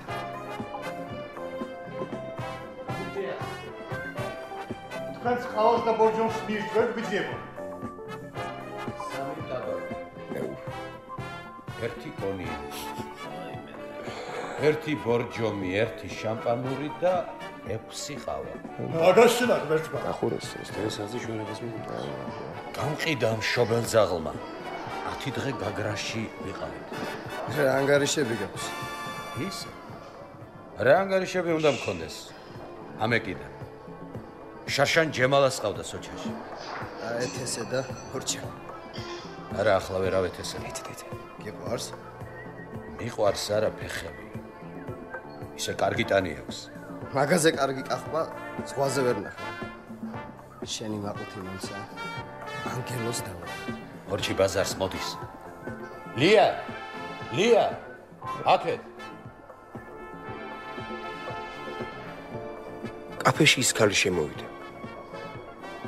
იგი ისეთი ლამაზი იყო, გურომა სახეზე ხელები აიფარა. ერთხანს ასე იყო. მერე ხელები მოიშორა თვალებიდან. შეხედა და კონესა აღმოხდა. მე ლიას შევხედე. მან გამიღიმა და დაჭდა. უცებ კარები გაიღო და მე და გურამა გაოცებისაგან პირები დავაღეთ. კარში ჯეირანივით ყელმოღერებული, უზარმაზარ ქუსლებზე შემდგარი, ბაირაღივით წითელ, ვიწრო კაბაში გახვეული, მკერდზე თმა ჩამოშლილი გულიკო იდგა. მთელი კაფე მისკენ მიბრუნდა. იგი ამაყი მზერი და ტანის ნაზირხევი წამოვიდა ჩვენსკენ. გაგიჟდი გოგო. რა მოხდა? რას გევხარ? რას ვგავარ გურამ? არი რომ გაგიკეთო, ნამდვილი დროშა იქნება. მართლა თემო? ადი დაახლოვე გამოიცვალე. რატომ გენაცვალე? შენ ხომ ასეთი ქალები მოგწონს? აფიცანტ! გისმენთ ბატონო. ერთი კონიაკი, ერთი შამპანიური, 3 ტაბაკა. ერთი ექიმი და ერთიც მილიციელი. ექიმი ამას, მილიციელი მე მაგის გადამხდელია. რასაც გეუბნებიან მოიტანეთ. კი ბატონო. რა მოგივიდა გულიკო? ხელს თუ გიშლი წავალ. იყავი თუ ქალი ხარ. ოღონდ ასე გამომწევად მიქცევ. ვაშავებ რამეს გურამ? პირიქით, აწითლე. დიახ, ჩემ ბატონო. ლამას ქალებს გაუმარჯოს. თეძომაღალ ლამას და ვნებიან ქალებს. გულიკოს გაუმარჯოს. მე კი არა. არა. ლამას ქალებს გაუმარჯოს. გულიკო შემოვევლე. თუ იცი რა ღირს ეს კონიაკი? მილიონი. ცოტა დაუგელი. 9 მილიონი. საიდან მოგაქვს მე ეს 9 მილიონი? თემური იხდის. შეავსე ჭიქები. ბოდიში ბიჭებო. გულნარა დავითის სასული ციბაძე. დიახ. ეკონომიკის ფაკულტეტის მესამე კურსის სტუდენტი. თქვენი სტუდბილეთი ქალიშვილი. გმადლობთ. დაბრძანდით. გმადლობთ მელოდებია. თემოს თხოვე. ერთი ჭიქე დაგვილიეთ. ეს ჩემი თემურია. ეს კი გურამ ჭიჭინაძე. სასიამოვნოა. თქვენ სუფრას გაუმარჯოს. თქვენი სახელი. ავთო. ავთანდილი კარგი სახელია. მიირთვით. ჩემს საქმროს თეიმურაზი ჰქვია. ის ქალიშვილი თქვენი ცოლია? აბა თქვენი მეგობრის? აბა არავისი? კარგად იყავთ. ესე იგი ქალი არავისია. გესმის თემო, არავისი არ ყოფილა. გულიკო. კარგად იყავით. მადლობთ. მარცხენია, რომ ყველაფერი გაიგონა. გაუმარჯოს იდიოტებს. სიმპათიურ იდიოტებს.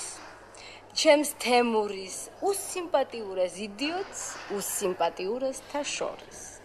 კაცობრიობის არც ერთ ერას არ ახსოვს ასეთი ბაჯაღლო იდიოტი, როგორც ეს. გულიკო, შემთვრალი ხარ. შენც იდიოტი ხარ, მაგრამ თემური უფრო დიდი იდიოტია და ამიტომ მიყვარს შენზე უფრო. გულიკო მორჩი. დღეს ფული მივიღე, დედამ გამომიგზავნა. აჰა, გადაიხადე. გამარჯობა ძიედოსო. დაჯექი. მოკლავს ამდენი ყავა ძიედოსო. რაც გიყვარს იმისაგან სიკვდილისაა. ვინ თქვა? ვინც თქვა, მართალი თქვა. ოფიციანტ, კონიაკი და ყავა მოიტანე. მიმარჩიელი ძიედოსო. ერა. რათა ძიედოსო? არ ვიცი მარჩიელობა. შენ თუ არ იცი აბა ვინ იცის? არავინ. სხვებს რომ მარჩიელობ? ვატყუებს სხვებს. შენს თავს? ჩემს თავს რომ ვერ ვატყუებ. იმიტომ მზივარ აქ. მეც მომატყუე. ვერა. რათა ძიედოსო, რათა? შენი მოტყუება არ შეიძლება. ალალი ბიჭის თვალები გაქვს. მაინც მიმარჩიელი ძიედოსო. კარგი. საცხორო. მე თბილისელი ვარ. თბილისი მისამართი არ არის. აქაური რომ არ ახარ გატყვა. ბათუმში საცხორო. სასტუმროში. ჩემგან რა გინდა შვილო? შენგან არაფერი არ მინდა ძიედოსო. მაშინ დამანებეთა. რატომ არ გინდა მიმარჩიელი? აკი გითხარია. არ მინდა მოგატყუო მეთქი. მომატყუე.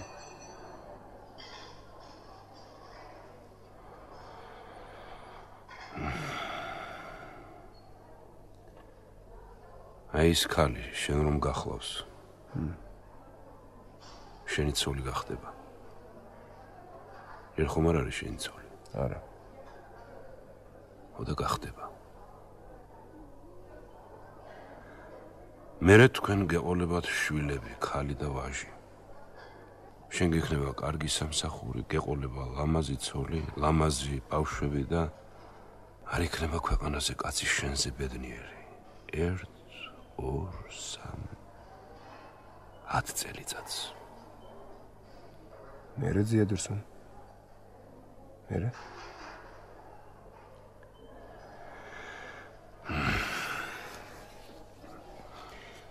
მერე შენ დაკარგავ შენს ლამაზ ცოლს. შენი ლამაზი ცოლი გემს გაყვება, თეთრ უზარმაზარ გემს. შენ დაუწყებ ძებნას ცოლს და გაიგებ, რომ შენმა მეგობარმა ჩაგაფურთხა სულში. შემდეგ შენ დაუწყებ ძებნას სიკვდილს და სიკვდილი არ მოვა შენთან, იმიტომ რომ სიკვდილს არ სჭირდება შენი მძორი. სული კი ამორთმეული გექნება. მერე შენს ნაკვალებზე წაიშლება ყველაფერი, გვარი, სახელი, სიყვარული, ძმა, მეგობარი, შვილი, თესლი და ნაყოფი. მერე შენ იტყვი რომ არ ღირს სიცოცხლე და გაუყრე თავს ბაწარში, მაგრამ შენ ჩამოხსნიან. მერე შენ გადაწყვეტ რომ არ ღირს სიკვდილი, რადგან არ არსებობს არაფერი, რისთვისაც სიკვდილი ღირდეს.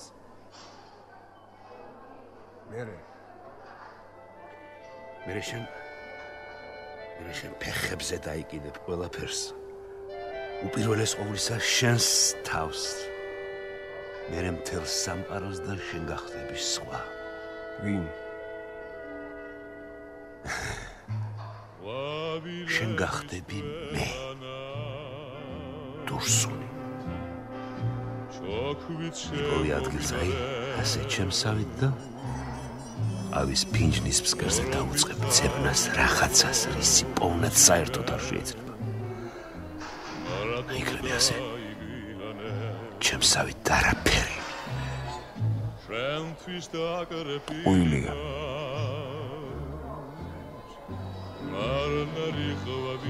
რა არის ტყუილი? ტყუილია სულ ყველაფერი რაც შენ თქვი. მე არაფერი არ მითხრა. როგორ არა, შენ თქვი რომ არ არსებობს არაფერი, არც მეგობარი, არც სიყვარული, არც რაიმე რისთვისაც სიკვდილი ღირდეს. მე არაფერი არ მითქვა, მე შენ გირჩევდი და მე მყავს ისეთი მეგობარი, რომელიც სულში არასოდეს არ ჩამაფურდებს. შენ ჯერ პატარა. მე პატარა აღარა ვარ. ტყუილია. აი მითხარი მოგატყუებული. არაფერიც, რაც მითხარი სიმართლე იყო. სიმართლე რა გაგინდა? შენ ხომ არაფერი გწამს ამ ქვეყანაზე. მე რა ვიწამო? იცამე რაც გინდა, ქვეყანა ხატებით არის ავს. მე ერთი ხატი მინდა. მირჩიე. ერა. არაფერი გწამს, არც ხატი, არც ღმერთი? არა. მე გლახაკი ხარ შენ, მათხოვარი, შიშარა. ღმერთი რომ იყოს, მე არ გამაჩენდა, არ არის ღმერთი. არის. რას ეძახი შენ ღმერთს? სიყვარულს, სიკეთეს, სიმართლეს, მეგობარს, დედას. ამაზე ყველაფერზე უარს ამბობ ძიადურს და მაინც არ არის ღმერთი გეცნის არ არის.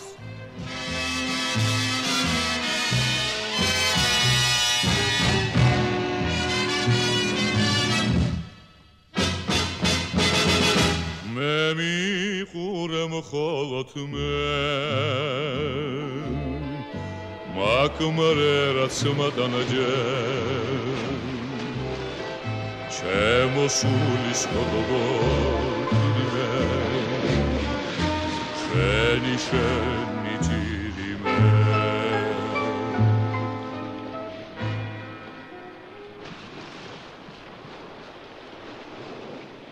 კარი წვიმდა. ბულვარი გადავჭერი და სხვას მივადექი. წვიმდა უსაშველოდ. მაგრამ წვიმა იყო თბილი, ძალიან თბილი.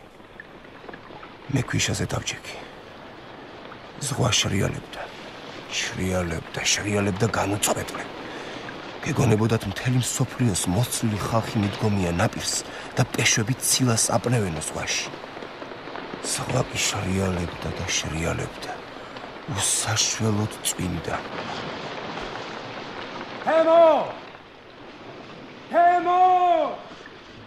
ჰემო! შენ ახლა? რა გინდა?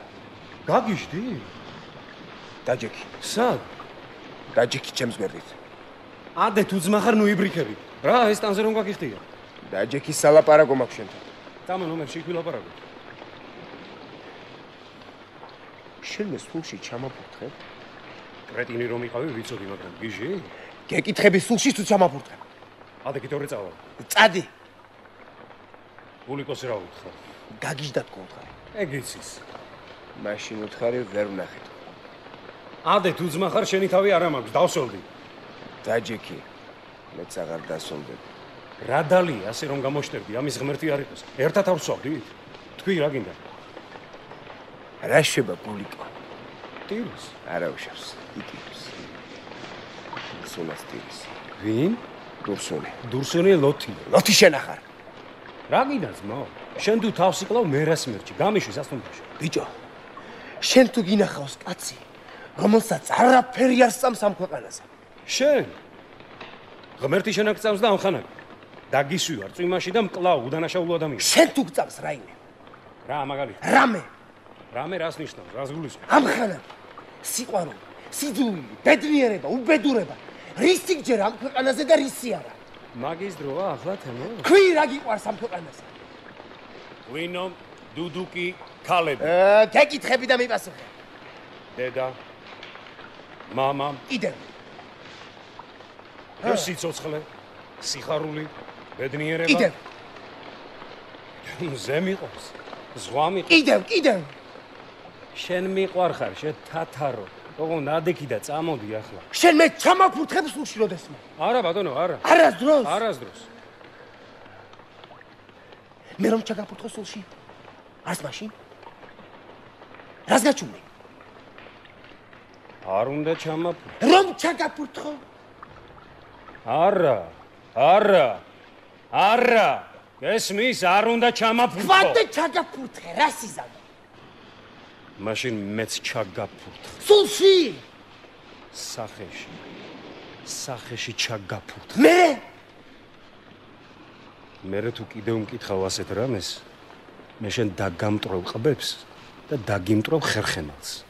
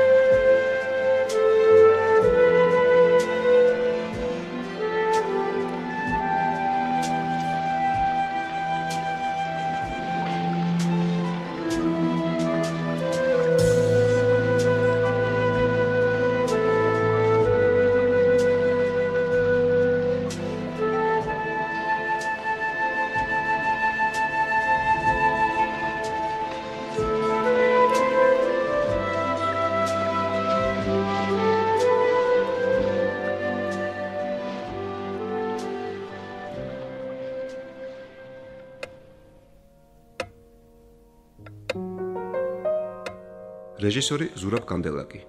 ხმის რეჟისორები: რომეო ტერ-გრიგორიანი, მარინა თევდორაშვილი. მუსიკალური განფორმებელი: ლალე იმნაიშვილი. რადიოდადგმა ჩაწერილია 1985 წელს. აღდგენილია 2005 წელს. რადიოდადგმის აღდგენაზე მუშაობდნენ გიორგი ცაგარეიშვილი, ნათია ხოშტარია. საქართველოს რადიო 2005 წელი.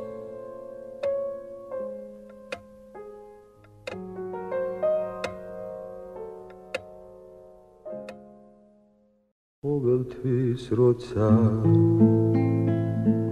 დაჰბერავს ქარი ნოდარ დუმბაძე მზიანი ღამე მონაწილეობენ levan uchaneishvili zina kverenchxiladze akaki xidasheli kqetevan gegeshidze zeinab gzirishvili edisher magalashvili giorgi gegechkori iakob tripolski აშრიალდება უშორეს აბრა მეხუთე სერია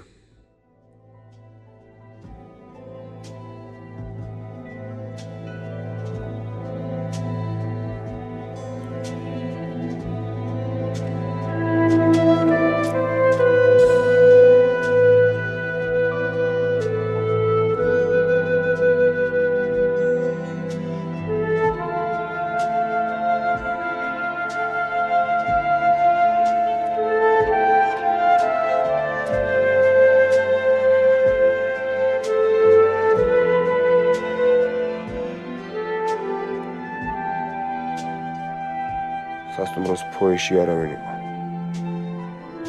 ხოლო დავთო იდგა ადმინისტრატორის ტელეფონთან და ვიღაცას ელაპარაკებოდა.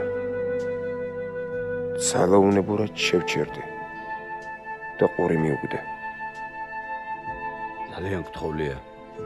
გულა, წადი და დაგეწევი. ერთი წუთით. რა? მაშინ მე მოვალ. ვერ გავიგე. შენი ხვალ აღარ გათავდალია. მეც აღარ შემიძლია. მოიცა. იცი რა, შენ არ გინდა, მე მინდა. რა თქვი?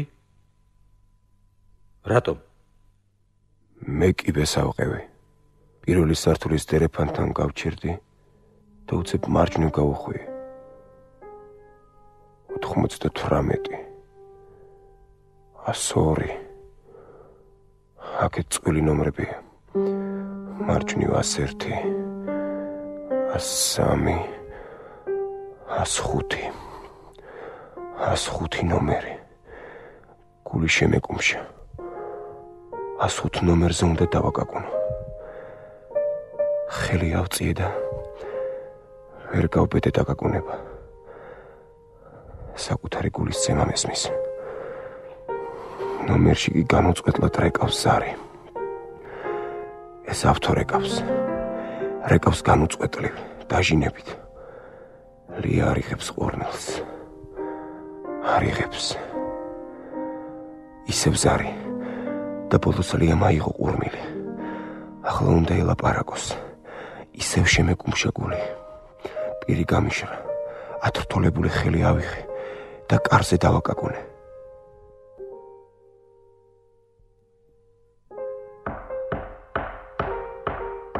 ვინ არის? მე ვარ. ვინ თქვენ? მე თემური. ლია ძალიან გთხოვთ, გამიღოთ გარე. ახლავე გაბრუნდით უკან. ლია ერთი წუთით რაღაცას გეტყვით და წავალ. ახლავე წადით თორემ ადმინისტრატორს დაურეკა. ერთი სიტყვა. რა გნება? გამიღეთ გარე. მაქედან მიხარი. აქედან არ შემიძლია შემომიშვით. გაეთრიეთ თორემ ახლავე დავრეკა. ლია თქვით რა გინდათ? თქვენი ავთო არის ნაგავი, მათხოვარი და მაიმუნი. ვინ ავთო? აი ის თქვენი ავთო ახლა რომ გირეკავთ. ის ჩემი ავთო არა. ვისიც არ უნდა იყოს მათხოვარია, მას თქვენ არ უყვარხართ. ვიცი. იგი თქვენზე ამბობს, რომ თქვენ რა? რომ თქვენ რა? რომ თქვენ აეკიდეთ მას. თქვენი ავთო ლაწირაკია, ჭიჭყიანი ლაწირაკი, მაგას არაფერი არ სწამს ქვეყანას. არც თქვენ, არც ძმაკაც, მაგას სულში ჩაგაფურთხათ თქვენ დღეს, ჩემს თვალწინ ვიდრე კაფეში მოხვიდოდით. მე არაფერი არ მინდა თქვენგან. მე მარტო მინდა იცოდეთ, რომ ავთო მათხოვარია და თქვენ არ უნდა გიყვარდეთ ასეთი ნაგავი. დადი, თემური. თქვენ თრალი. ვიცი. და მაინც თქვენი ავთო მათხოვარი. თემური. წადი.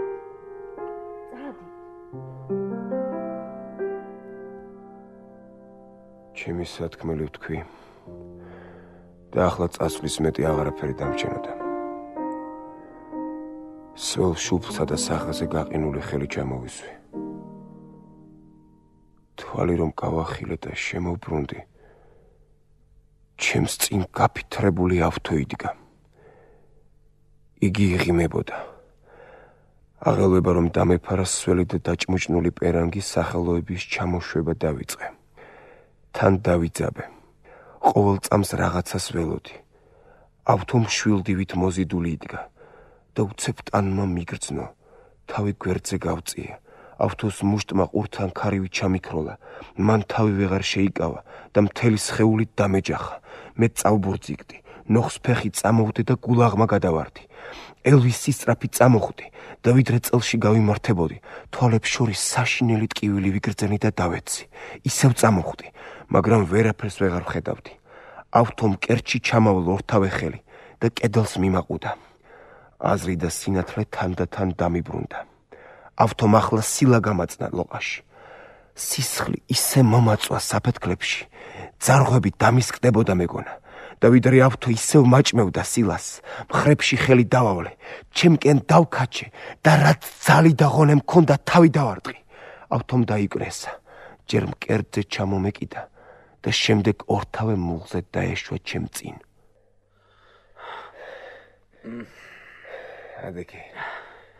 ადექი. შეგხვდები სადმე? სადაც გინდა.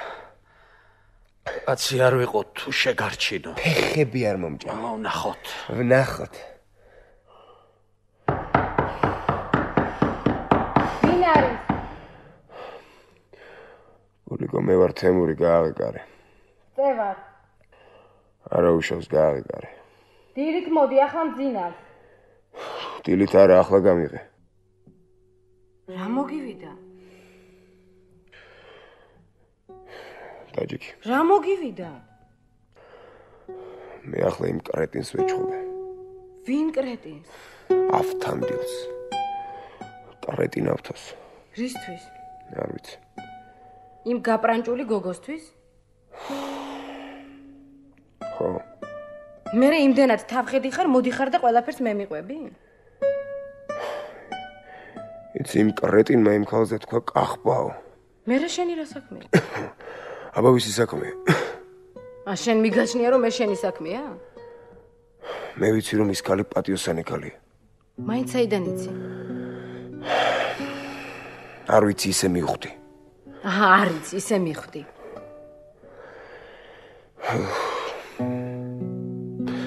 შენც ალბათ მე რომ ახლა ვარ ვიღაცას კახპაგონი ხარ.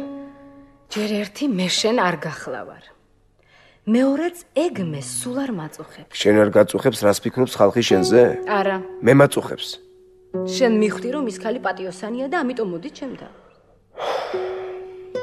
არა, მე მივედი მასთან და ვუთხარი, რომ ავთო მათხოვარია და მაიმუნი. მერე? მერე ჩვენ შევხვდით ერთმანეთს და ვიჩხუბეთ. ჩემგან რა გინდა ახლა? მე მინდა რომ შენ ახლა ადგე და ჩვენ წავიდეთ თბილისში. რატომ? მე აღარ მინდა ყოფნა. გეშინია? ხო, მეშინია. იმ ბიჭის გეშინია? არა, ჩემი თავის მეშინია. მე არსად არ წამოვალ. გადი ახლა უნდა დავიძინო. არა. შენც უნდა ადგე და წამოხვიდე. მატარებელი 12 საათზე გადის. მე არსად არ წამოვალ.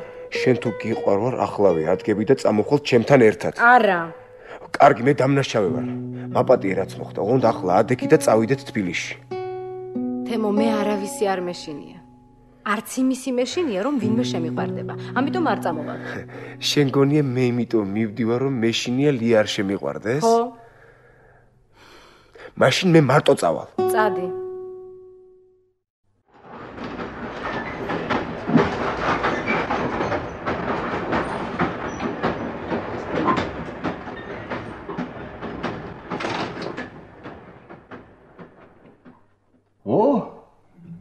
თეიმურას ვახლავარ, თეიმურას. დიაბიბოს გაუმარჯოს. შემოდი, შემოდი. შემოდი, ბიჭო, შენთან არ გწხვენია, ბიჭო. ხელა კაცი გაიზარდე და ერთხელაც არ შემოგიყვია წვირი ჩემ ქოხში. შემოდი, შემოდი. მოდი, მოდი, მოდი, მოდი, მოდი, დაჯექი, დაჯექი. აბა? რა სიტყვი? რა ვთქვა? ხომ ხარ, მაგრად? ისე რა. აბა, მოდი ერთი თითო გადავკრათ.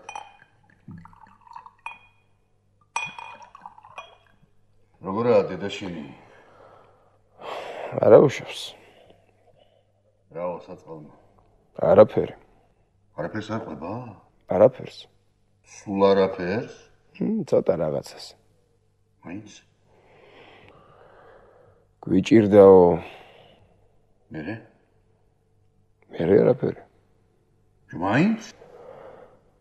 არც კი ვიცი რაზე ვიტანჯებოდია. არაო? არაო. მამა შენს ხომ არ შეხვედრია?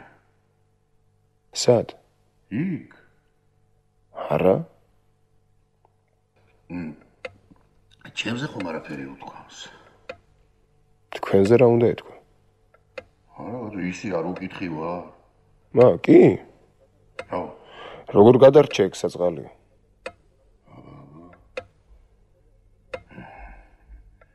კიდევ რას ამბობს?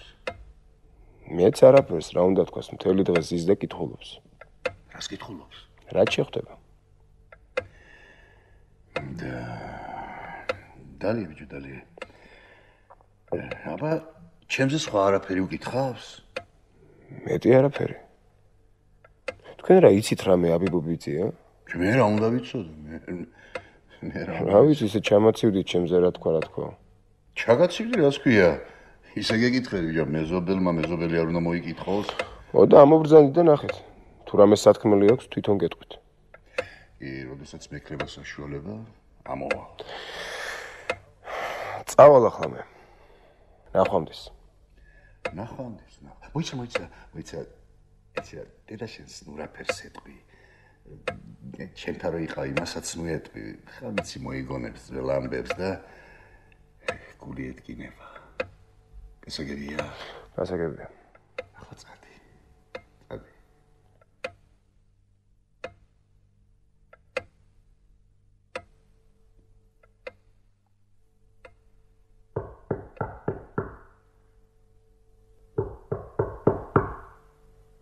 ადექიშვილო, ვიღაცა კაცი გკითხულობს. ვინ არის შემოვიდეს? არ შემოდის ერთი წუთით თემოს თხოვეთო. ვინ გნებავთ? თემო ბოდიში. მეგონა მარტო იყავი. ნახე და წავალ. ვერ მიცანი? მოგაცრავად. ვერ გიცანით. თავერ. თავერ შენ ახარ ბიჭო? შემოდი თავერ სად ახარ? თავერ შენ ახარ ბიჭო? დედა რამე არა გაქვს? დედა ჩემი. და ჯიქშვილ. საიდან თავერ მოყევი? ახლა განთავისუფლეს?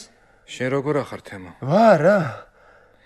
გნახე და წავალ ახლა. გიჟი ხო არ ახარ? სამდენ წახვიდე. დედა, მოგაქვს რამე? ახლავე დედა. თემო, წავალ და ხვალ გნახავ. შენთან დიდი საქმე მაქვს. რა საქმე ახლა მითხარი? ჯამე თავერ, გში ალბათ. გმადლობთ. თქვი სათქმელი. არა, წავალ. ეს ჩემი სკოლის მეგობარია დედა. რამას კორსაველი არ გახსოვს? ზედმეტ სახელად თავერას რომ ეძახდით. თავერა კორსაველი როგორ არ გახსოვს? თავერამ მტრედები რომ ხავდა. მე რომ მაჩუკა ორი საფოსტო მტრედი. კნა არ მახსოვს შვილ. მე იქ დავწვევი შენ ჩემს ლოგინში დაწეკი. მე წავალ ქალბატონო. იყავი შვილო, იყავი, ყველანი დავეტევით. თქვი თავერ. მომბესდა თემო. აღარ შემიძლია. 10 წელიწადი ძალიან ბევრია. 6 წელი მეყო. კიდევ 4 წელიწადში სიცოცხლე მორჩება. არც მაგათი პრავა მინდა, არც მაგათი რამკები, არც მაგათი კარგი ბიჭობა. მე ქურდი არა ვარ, მორჩა. ან ახლა უნდა დამიჯერონ, ან უნდა მოვკვდე, მეტი აღარ იქნება.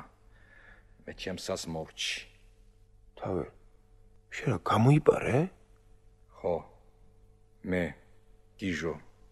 გივია ლამაზ ვახო და ირაჩა. როგორ? ზონაში სტუდებეკერი იდგა. გასაღებიში გიყო. იდგა უშოფროდ.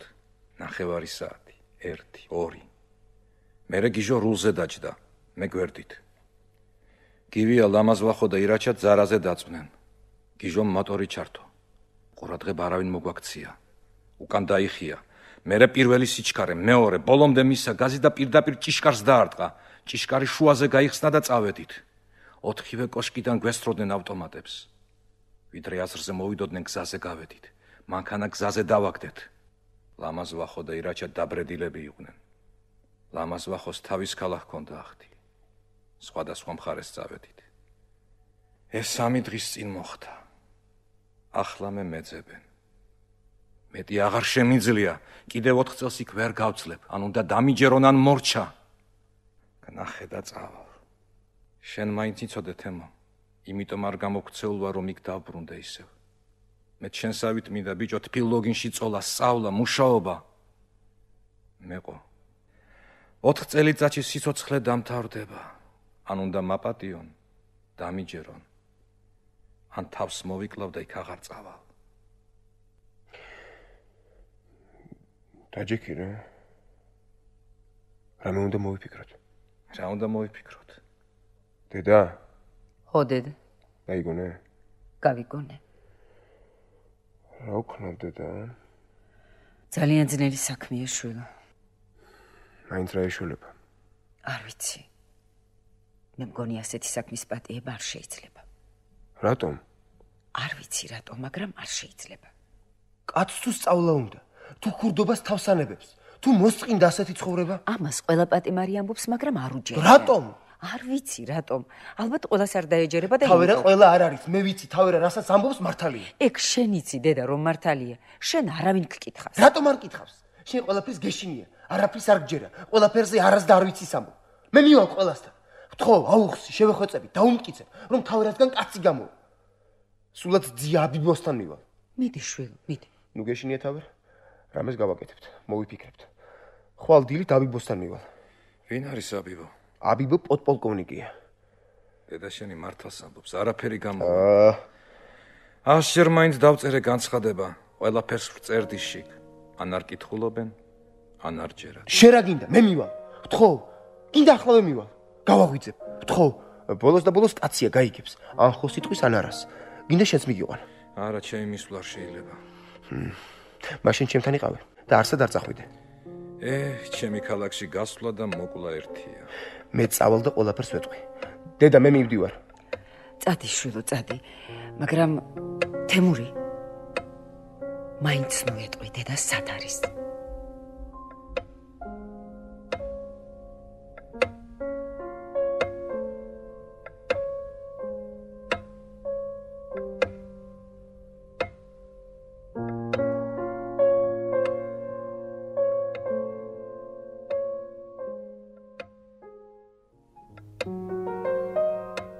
რეჟისორი ზურაბ კანდელაკი.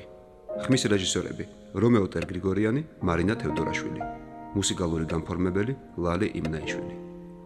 რადიოდადგმა ჩაწერილია 1985 წელს, აღდგენილია 2005 წელს. რადიოდადგმის აღდგენაზე მუშაობდნენ გიორგი ცაგარეიშვილი, ნათია ხუშტარია. საქართველოს რადიო 2005 წელი.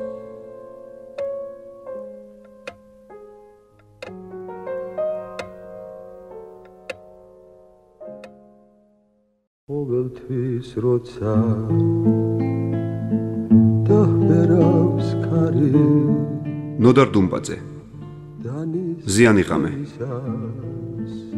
მონაწილეობენ levan uchaneishvili zina kverenchxiladze akaki xidasheli kqetevan gegeshidze zeinab gzirishvili edisher magalashvili giorgi gegechkori iakob tripolski აშრიალდება უშორეს აპრა მეექვსე სერია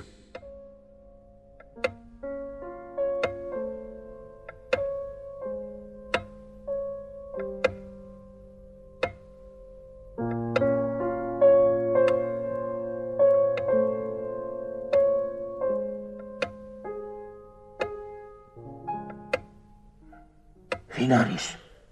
მე ვარ ზიაბიბო თემური. რა მოხდა? საქმე მაქვს ზიაბიბო გადაუდებელი. მარტო ხარ? მარტო.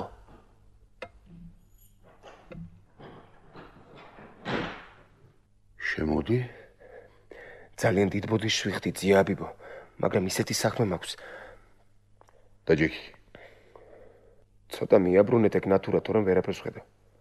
რაშია საქმე? დამუნჯდი? ზიაბიბო. ამ 3 დღის წინ კოლონიიდან პატიმრები გაიქცნენ სტუდაბეგერით. ვიცი? 5 გაიქცნენ. ვიცი მერე? იმ 5-ში 2 მოკლეს. ეგეც ვიცი? დარჩენილ 3-ში ერთ-ერთი ჩემი სკოლის მეგობარია. გვარი? კორსაველი. სახელი? რამაზი, თავერა. სად არის? სად არის? ახლა არ ვიცი. დილით ვნახე. ახლა სად არის არ ვიცი. არ იცი. ახლა სად არის არ ვიცი. ზიაბიბო. მე და თავერა ერთად სწავლობდით. თავერა 6 წელია ზის. მეტი აღარ შეუძლია. თავს ვანებებ გურდობასო. სწავლა მინდაო, მშვიდი ცხოვრება მინდაო. პატრონი არ მყავს. ვისთან მივიდი არ ვიციო. ან უნდა დამიჯერონ, ან თავს მოვიკლაო. კიდევ 4 წელს ვერ გავძლებ, სიცოცხლე გათავდებაო. ახლა ჩემს მეტი პატრონი არავინ ხავს. მე კი თქვენს მეტი.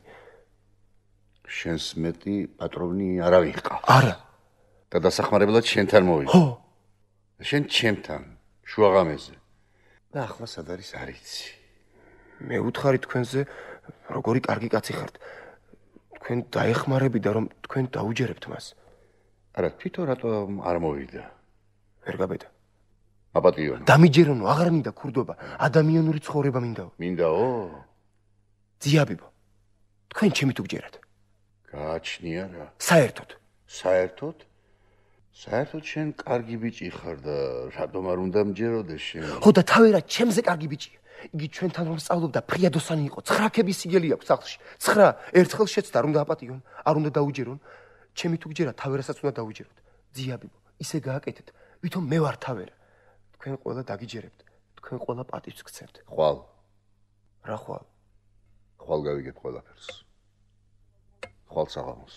ხვალ მოვიდე ზიაბიბო. ხვალ საღამოს. ხვალ.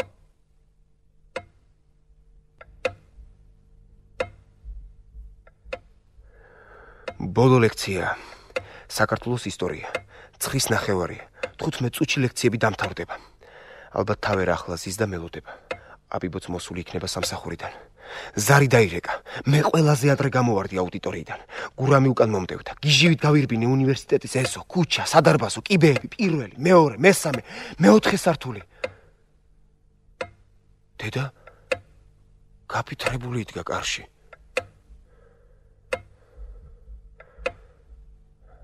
რა იყო დედა? წაიყვანეს. ღმერთო, რა არ არის? ეს რა მომივიდა? რას ფიქრებს თავერა? არ არის? შემოდი შვილო სახლში, შემოდი. შემოდი. შემოდი, თემური. არქნა შვილო. არქნა თემური თუ გიყვარვა. თემური. გამოდი შემათხარ. თემური. გამოდი დამიწირე ვიცი. თემური არ გამოდი სპორტია. ჩამოვიდი აკარებს. შეთხოვალო. გამოდი იგარიშვილი და თუ იზამ შვილო, გამოდი დამიწირე. გამოდი გავე გარე სახეში შეგაფუთხო.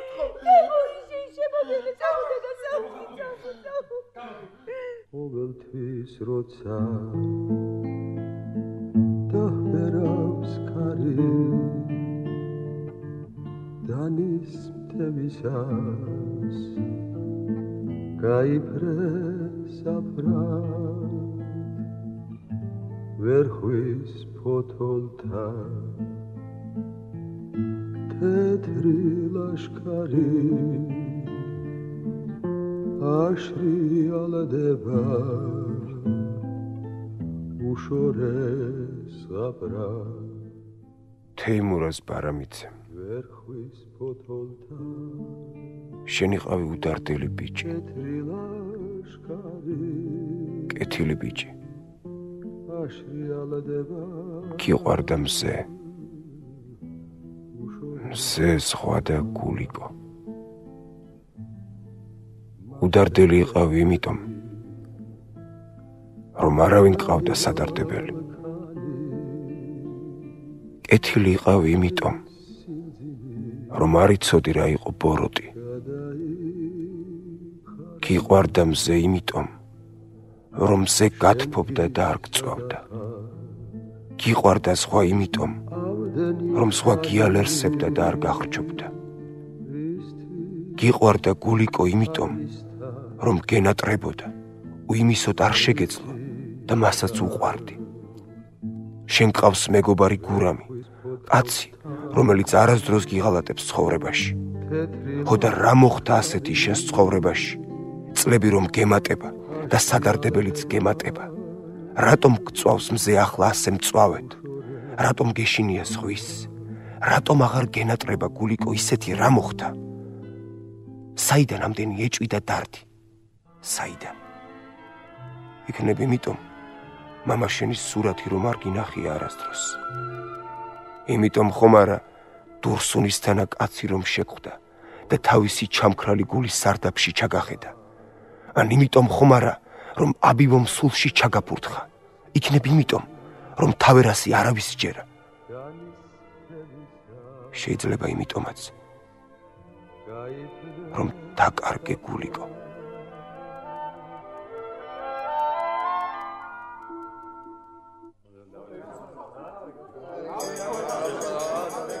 ამხანაგო ბარამიძე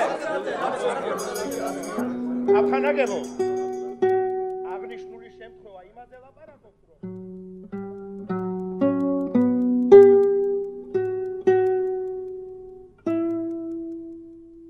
გულიკო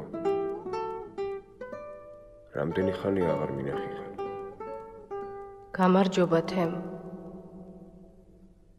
რა მოხდა გულიკო ჩვენ შორის ისეთი რომ ასე გავცივდით ერთმანეთის მიმართ არ ვიცი მაინც არ ვიცი იქნებ ის პატარა გაუგებარი შემთხვევა ზღვაზე რომ მოხდა არა მგონია ეგ უბრალოდ მიზეზი იყო მიზეზი? ხო მაშრად აღარ მომინდა შემდეგ შენი ნახვა აგი ყოველდღე ხედავთ ერთმანეთს ლექციებს კი მაგრამ ხომ აღარ ხვდებით რატომ მერე არ ვიცი დედას გეფიცები არ ვიცი სხვა შეგიყვარდა ვინმე არა თემო არავინ ვფიცავ არავინ აღარ მენატრები აღარ ვფიქრობ შენზე აღარ მომწონხარ გამოტყდი რომ შენც აღარ გიყვარვარ შენ ხომ მართალი ბიჭი ხარ ხო და თქვი ხომ აღარ გიყვარვარ ისე აღარ მიყვარხარ როგორც წინათ აი ხომ ხედავ მე მიზეს არ გეკითხები მეშ როგორ მოვიქცეთ როგორც ხვები იქცევიან დავივიწყოთ ყველაფერი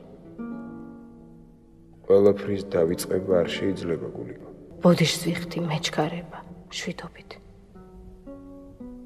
შვიდობით, გულიკო.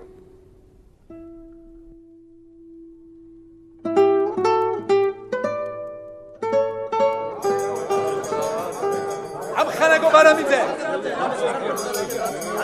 ამხანაგო ბარამიძე! მოგვაქციეს თუ შეიძლება ყურადღება. მე მგონი ფაკულტეტის კომკავშირის კრებაზე თქვენი საკითხი ირჩევა და არა ჩანება. ამხანაგებო. აღნიშნული შემთხვევა იმაზე ლაპარაკობს, რომ პოლიტიკურ ამგზრდელობითი მუშაობა ჩვენს ფაკულტეტზე მოიკოჭლებს. მოიკოჭლებს კი არა, თუ შეიძლება ასე ითქვას, პირდაპირ ჩავარდნილია. შემდეგ კომკავშირის კრებაზე ჩვენ გამოვიტანთ ამ საკითხს. გვეყუ ამხანაგებო. გვეყუ ამდენი თავის მოჭრა. ვინ აცდენს ლექციებს? ბარამიძე და ჭიჭინაძე.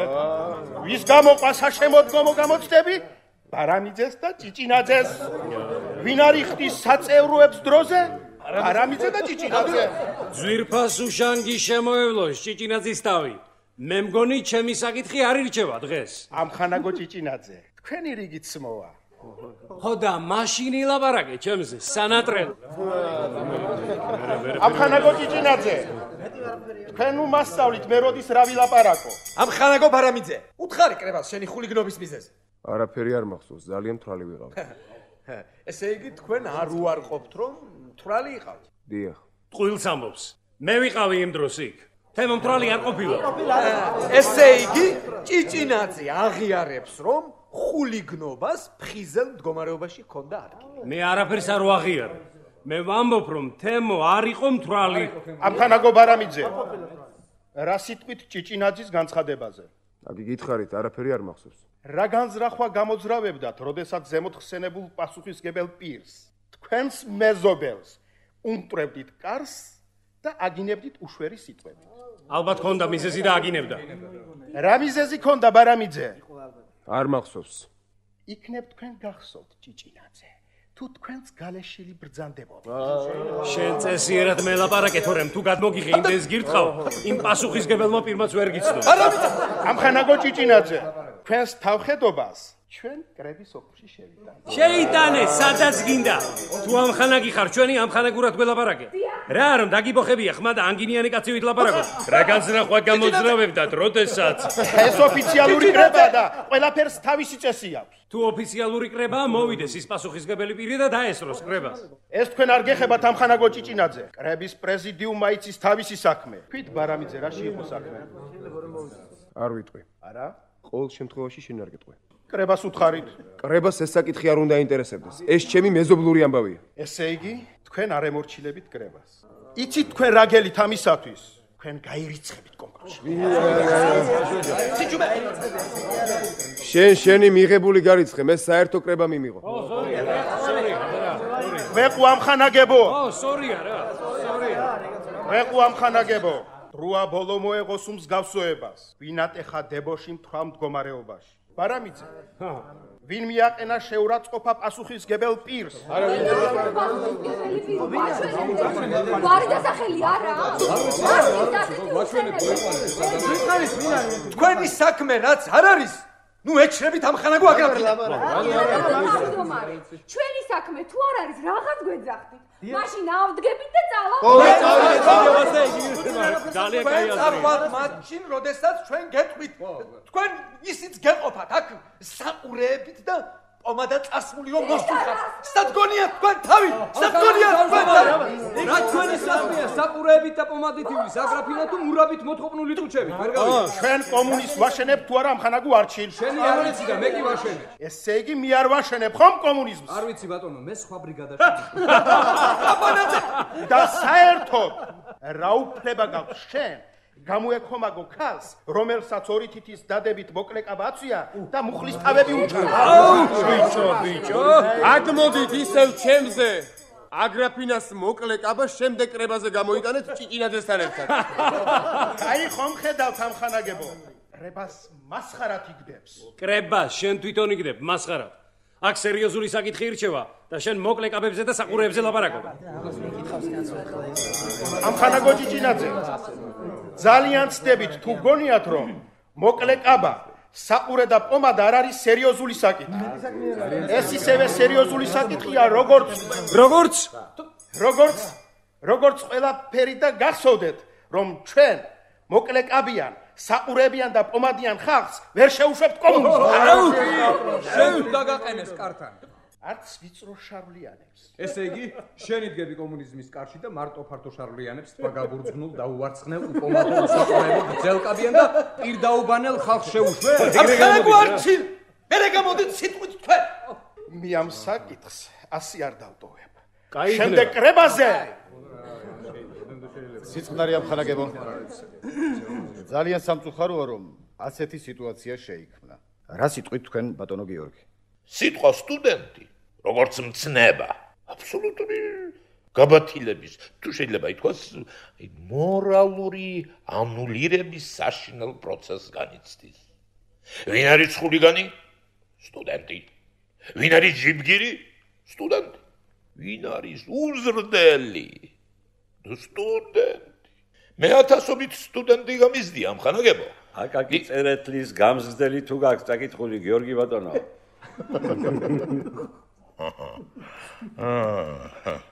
მე მივხვდი თქვენ მინიშნებას, რადიოცემულო შავ, მაგრამ იცოდეთ.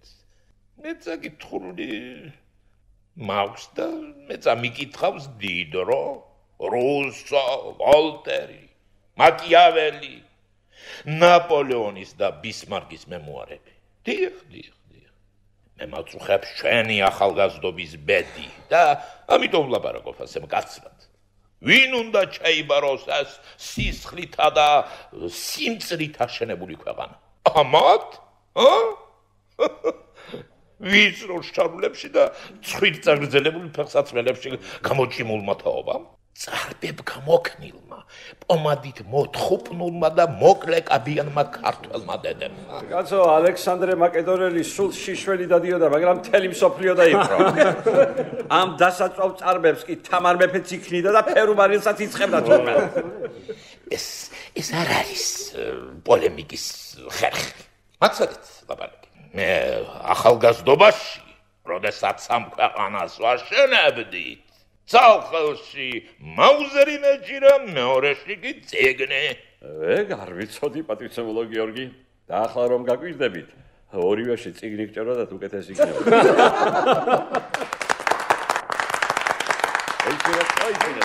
მე არ ვიცი, რა ბრალი მიუძღვის ბარამიძეს. ეს ადვილი გასაგებია და ალბათ ამას დღეს თუ არა ხვალ გამოვარკვევს პარტბიურო ან რექტორატი, რადგან ამ ხანა გუშანგის ამის უნარი არ აღმოაჩნდა. და თუ დასაჯდელია ბარამიძე, დაждის. მე ახლა სხვა რამე მაწუხებს. საიდან მოვიდა ეს ნიღილიზმი ახალგაზრდობის მიმართ?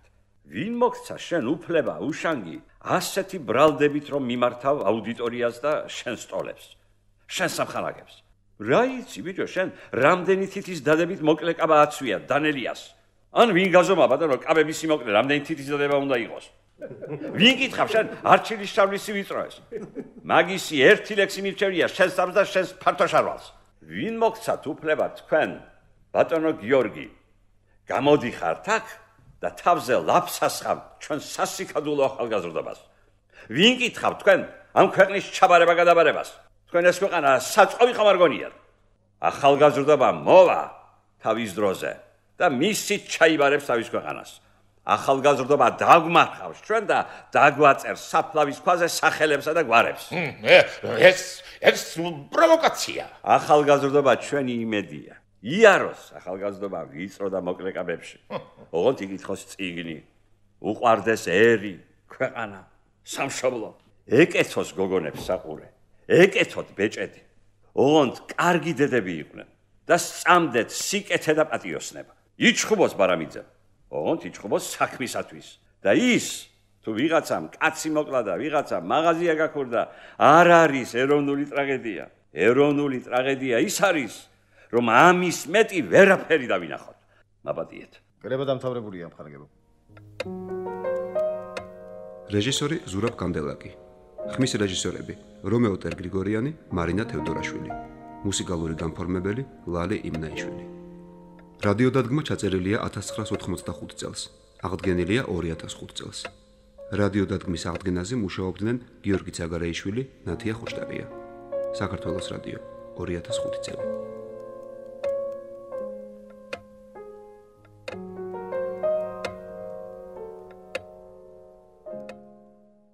ყოველთვის როცა დაჰბერავს ქარი ნოდარ დუმბაძე მზიანი ღამე მონაწილეობენ levan uchaneishvili zina kverenchxiladze akaki xidasheli kqetevan gegeshidze zeinab gzirishvili edisher magalashvili giorgi gegechkori iakob tripolski ashri aladeba ushores gabra მეშვიდე სერია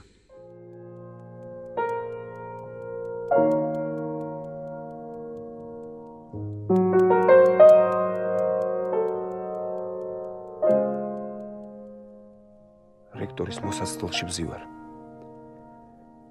პირველი საათისთვის დამიბარა. ჯერ 12-ია, მაგრამ მაინც ვზივარ და ველოდები. ჩემს გარდა სხვა სტუდენტებიც არიან. შედიან და გამოდიან. შედიან და გამოდიან.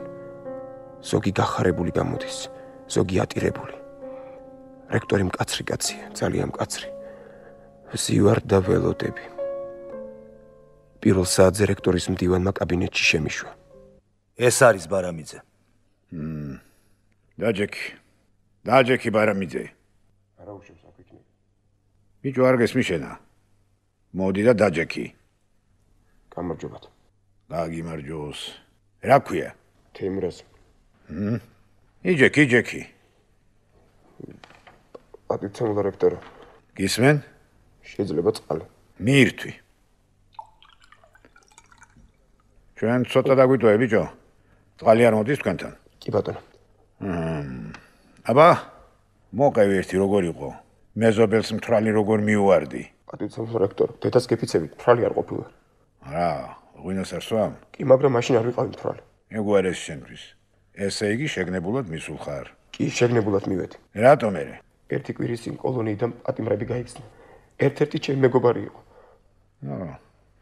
ის მეგობარი ქურდი შენი სახლიდან წაიყვანეს ბარამიძე. დიახ, ჩემი სახლიდან. არავინ არ იცოდა რომ ის ჩემთან იყო. ვიცოდით მარტო მე, დედამ და აბიბო. აბიბო თოდრია უშიშროებაში მუშაობს. ის ვალდებული იყო. მერე თემურას მომიყევი, ოღონდ ყველაფერი მართალი თქვი. ბარამიძე, მე მელაპარაკნე შენზე, ბატონი შალვა და დავითი. მე არ მინდა მივიღოს ზომები, ვიდრე ყველაფერს არ გავიგებ. თემო, ჩვენ შენ გეხმარებით და შეგვიწყვე ხელი. მე არავის დახმარება არ მინდა. ყველაფერს მართალს ვიტყვი. აბიბო უსინდისოა, ბინძური კაცია, მე მოვკლავ აბიბოს. დაჯექი და გაგოგებინე რა შეასაკ. თავერა 1000 განცხადება დაწერა, მაპატიეთ, აღარ მინდა ქურდობაო, დავიღალეო, სწავლა მინდაო, მუშაობა მინდაო. 1000 წერილი დაწერა. არავინ წაიკითხა, არავინ დაუჯერა, არავინ მინდო. მაშინ გაიქცა, ჩემთან მოვიდა. მე ნდო თხოვა დამეხმარა. მერე თემურას? მე აბიბოს გარდა არავის ვიცნობდი. მივედი. თხოვე დაუჯერეთ თავერას. თუ არ დაუჯერებთ, ისე ვიქურდებს, დაიღუპებ ან თავს მოიკლავს მეთქი. დაუჭოქე, შევეხვეწე. დამპირდა დააჭერინა. მე მიუვარდი აბიბოს, არ დავხვდა სახლში. ან იყო და კარი არ გამიყო. თუ პატიოსანი კაცია, რატომ არ გამიყო კარი? სულ ერთია, მოვკლავ აბიბოს. აბა. შენ გჯერა, შენ თავერას. ჯერა. სწავლა უნდა? დიახ. რამდენი წელი დარჩა? 4. რა გვარია შენ თავერა? კორსაველი თავერა. თავერა კი არა, რამას. რამას კორსაველი. რომელ კურსზე ხარ? მე-4-ზე. როგორ სწავლობს? სწავლობს. როგორ ბიჭია? ესეთი როგორსაც ხედავთ. მეგობრები თუ უყვარს და თუ ჯერა მეგობრების კარგია, მაგრამ ყველას ნდობა შეიძლება ბიჭო. თავერას ნდობა შეიძლება. შენს თავერას თუ სწავლა უნდა და კარგი ცხოვრება 4 წელიწადსაც მოითმენ და ციხიდან გაქცევა დანაშაულია, იცი შენ ეს? იცი. აბა, წადი ახლა შენს ჯგუფში დაჯექი. ჩხუბს და აყალმაღას თავი დაანებე. კარგად ისწავლე. შენ საქმეს მიხე, თავერა თვითონ მოულის თავის თავს.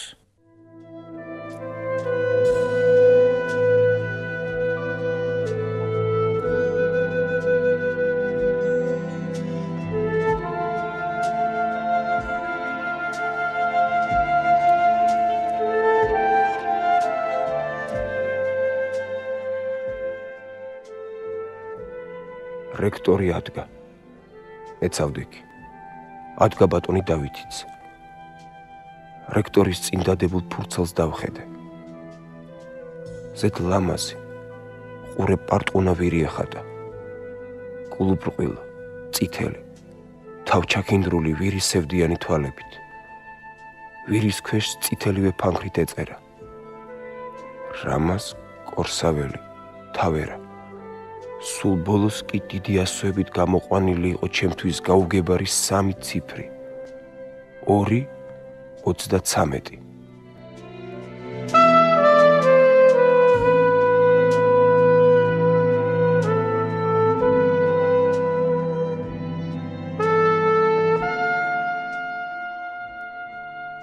კიროვის ბაღში ჩემს პირდაპირ გვერდჩექცევით ახალგაზრდა გოგონა იჯდა და გულმოდგინედ კითხულობდა რაღაცას.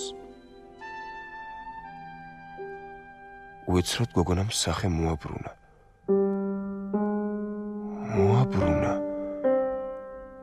და მე გული კინაღამ ჩამწყდა მოულოდნელობისაგან. ჩემს წინ ლია იჯდა. შემდეგ კვლავ მიბრუნდა. ცოტა ხნის შემდეგ ისევ მოტრიალდა და დამაკვირდა სულ რაღაც 2 წამით. მერე თავი ჩაღუნა. ღმერთო, ნუ თუ ვერ მიცნო, რატომ დამაკვირდა ასე. მე საკუთარი გულის ბაგაბუგი მესმოდა. თვალს ვერ ვაცილებდი ლიას. ლია, ბათუმი, კაფე, ავტო, გულიკო. ლია, გულიკო, ყველაფერი აერია ერთმანეთში. ლია წიგნს კითხულობს კიროვის ბაღში.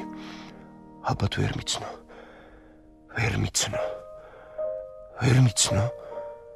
და უცებ მივხვდი, რომ ლია მიცნო და რომ ლია წიგნს არ კითხულობდა.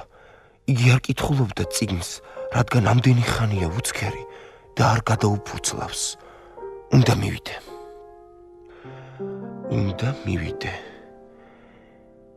უნდა მივიდე.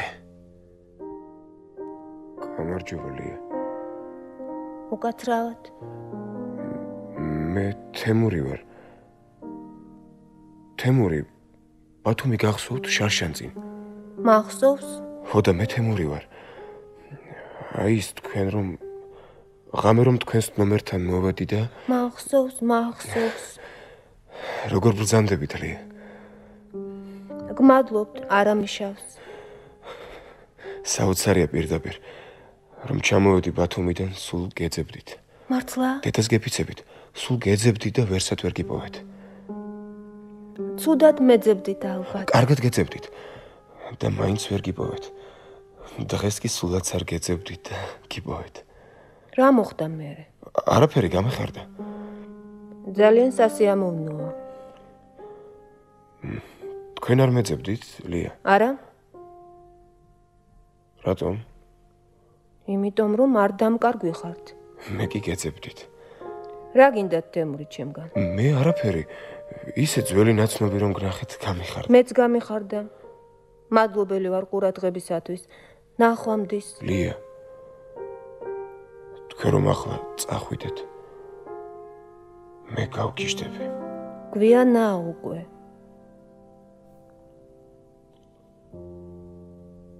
ლია დაჯდა. დავჯექი მეც. უამრავი დრო გავიდა დუმილში. მე ვიჯექი lias წინ. ვუმზერდი მის ლოყაზე ჩამოშლილ კუპრივით თმას. ტუჩებს. დიდრონ დახრილ წამწამებს. სავსე მკერდს. მესმოდა მისი ზომიერი სუნთქვა. და ისე მომინდა უცებ მოხვეოდი ამ ლამას, მიმზიდველ ქალს, როგორც უდაბნოში უწყლობით მომაკვდავ კაცს ენატრება წყაროზე დამხობა და სიკვდილამდე თუ დახრჩობამდე სმა. წავიდეთ.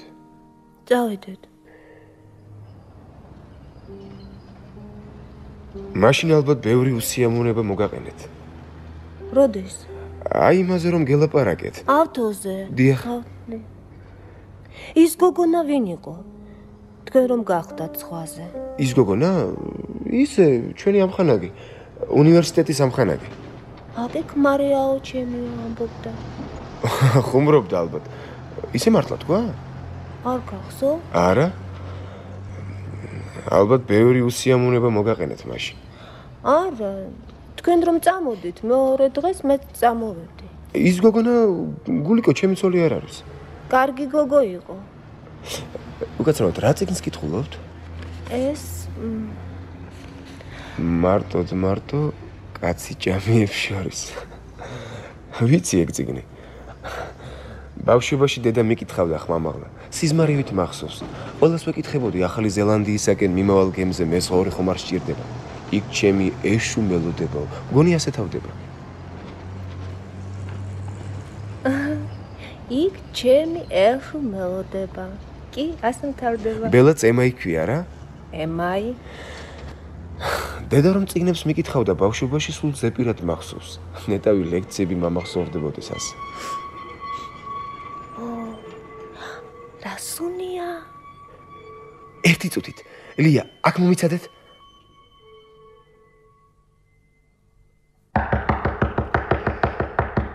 პური მინდა ძია.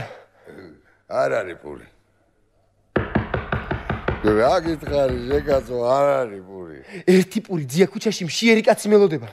ცადა ქვეყანა მშიერია და ასე რო ვარიგო პური. შენ არ ჩემ ვერ ჩემ ცოლს ვერ. ნუ მეტყვი ვარ, შენი ჭირიმე, მომეცი რა ერთი პური. შევიყოფილ კარგაცოა. ჰა. გამართა დადი ახლა. გმადლობ ძია. თუ არა, პრიჟეკაცო.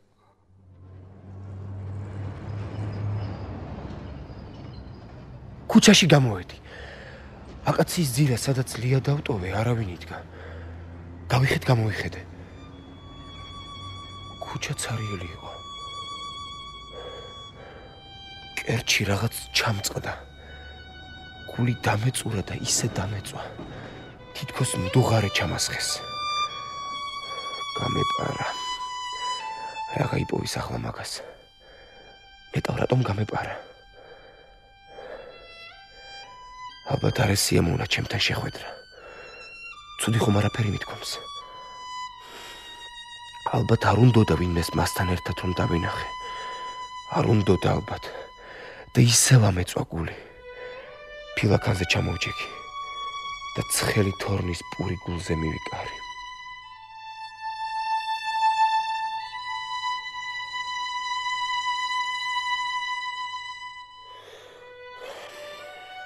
სადახარ შვილო?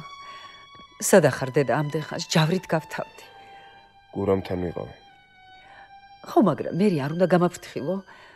მით უმეტეს ასეთ დროს. რა დროს დედა? როგორ? შენ არაფერი გაგიგია? რა უნდა გამეგო? დავიღუპეთ შვილო. სტალინს დამბლა დაეცა. გაგიჟდი? გავგიჟდი შვილო, გავგიჟდი. რადიომ გადმოსცა სტალინს სისხლი ჩაექცა. მერე რა, ძალიან მძიმედ არისო. დავიღუპეთ შვილო. რას ამბობ დედა? აბად ვარ, შენ შემოგევლე და ნუ დამტოვებ. არსად წახვიდი. ძალიან აბად ვარ, შენ თავს გეფიცები და არ დამტოვო. რა მოგივიდა დედა? წავალ გურამს ნახავ, უნივერსიტეტში შევივლი. ამბავს გავიგებ. მე ისე მოვალ. შენ დაწნარდი, დაწექი, მე წავალ და სულ მალე მოვალ. კარგი, წადი, მაგრამ მალე დაბრუნდი. შვილო. რა იყო დედა? შენ ნუ იტყვი. რას? ნუ იტყვი რომ სტალინს დამბლა დაეცა. რატომ დედა რადიომ თქო ალბათ მთელმა მსოფლიომ იცის. არა, მაგრამ შენ ნუ იტყვი, რადიომ თქვას, შენ ნუ იტყვი, შენ მაინც ნუ იტყვი შვილო, ნუ თუ დედა გიყვარს ნუ იტყვი. კარგი დედა.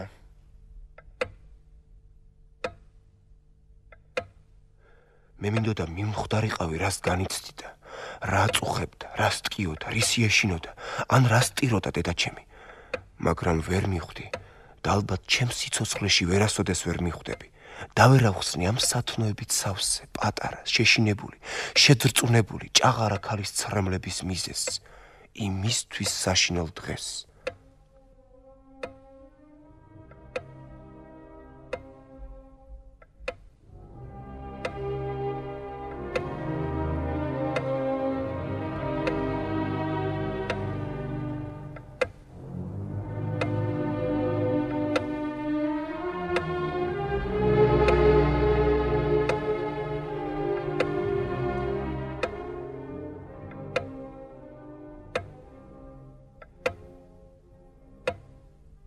სტუდენტები,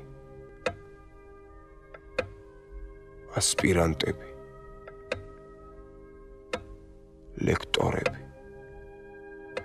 პროფესორები, დარაჯები, დამლაგებლები, პარტიულები, უპარტიოები, კომკავშირლები იდგნენ ქუდმოხდილი და მკლავებ მოწყვეტილი.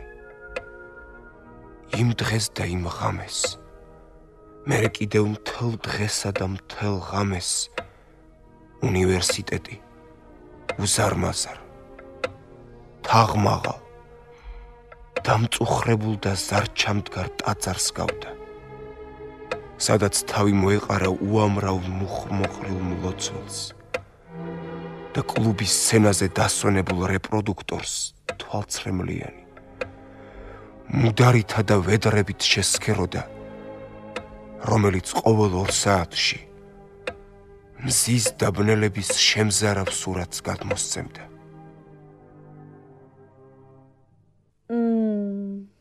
დედა, რა მოხდა, დედა? ერანგი. რა პერანგი, დედა? პერანგი. თეთრი პერანგი. რა გინდა, დედა? მოიტანე თეთრი პერანგი. ყდები. დედა? თავი მისკდება. პერანგი მომიტანე. თეთრი პერანგი. დედა? ამას აღარაფერი ეშველება. დედიკო. პერანგი. ჩამაცვი. თავს ვეღარ ვწევ. დედიკო. ასე ჯობია, დედა. თეთრი პერანგი. გაზაფხულივით თეთრი პერანგი. რას ამბობ, დედა? ერთი წუთი, ერთი წამი და გათავდება ყველაფერი. ნუ გეშინია, შვილო. ნუ გეშინია, შემოგივლოს, დედა. არ დამტოვო, დედა. დედა, რა გტივა, დედა? რა გინდა მითხარი, დედიკო? ჩემი დიდი ბიჭი, ჩემი ჭკვიანი ბიჭი. არაფერი არ უნდა დედა შენს სიკვდილი უნდა შენს მკლავზე. ნუ ამბობ მაგას, არ დამყოფო, დედა, გესმის, არ დამყოფო. არა, შვილო, ვკვდები, დედა, ვკვდები. ახლა ვკვდები, ახლა წლის რომ შეგეჩვი, წლის რომ დაგიძახე, დედა, წლის რომ გიპოვნე, დედა. დედი, სინათლიანთე, შვილო, სინათლიანთე. იდექიმანთე. დედიკო, რა მოგდის, დედიკო? ხედავ როგორც ცხადში, ისე ხედავ, ასეთი წამყვები. ასეთი დამახსოვრდები. მადლობელი ვარ შენი ღმერთო. მადლობელი ვარ. პერანგი. თეთრი პერანგი. მოგაცვია, დედა. თემური. ჩემო თემური. ჩემი პატარა ბიჭი. დედა, არ დამღუპო, რა ვქნა მე მარტო მითხარ. რამხელა გასაგდილა. რამხელა ბიჭია. კაცია, ნამდვილი კაცი. დედა, არ გამაგიჟო, არ ცხენია, დედა. კარგად იყავი, შვილო. მზეც შენია, დედა. ზღვაც შენია, მთელი ქვეყანა შენია. დედა. ვინატირებს ჩემ პატარა თემურის. ვინატირებს. ერთი წუთი, ერთი წამი. ღმერთო, სადა ხარ ღმერთო. ოფლი გაქვს, დედა. ოფლი გაქვს შენ შემოგევლოს. დედა შენი ბევრი რბინე, შვილო. არ გაიხადო, დედა, არ გაიხადო. აღარ ჩახვიდე ეზოში. მე წავალ, აი მივდივარ. ჩემს მოსვლამდე დედა მეფიას დაუჭირე. დედა, არ სახვიდე, დედა, დედა. გააღე თვალები, დედა, თვალები გააღე, დედა, თვალები გააღე. გმადლობთ.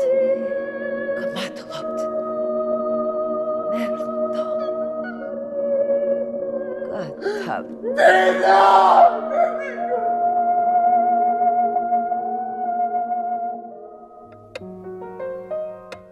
რეჟისორი ზურაბ კანდელაკი. ხმის რეჟისორები: რომეო ტერ-გრიგორიანი, მარინა თევდორაშვილი. მუსიკალური განფორმებელი: ლალე იმნაიშვილი. რადიოდადგმა ჩაწერილია 1985 წელს. აღდგენილია 2005 წელს. რადიოდადგმის აღდგენაზე მუშაობდნენ გიორგი ცაგარეიშვილი, ნათია ხოშტარია. საქართველოს რადიო 2005 წელი.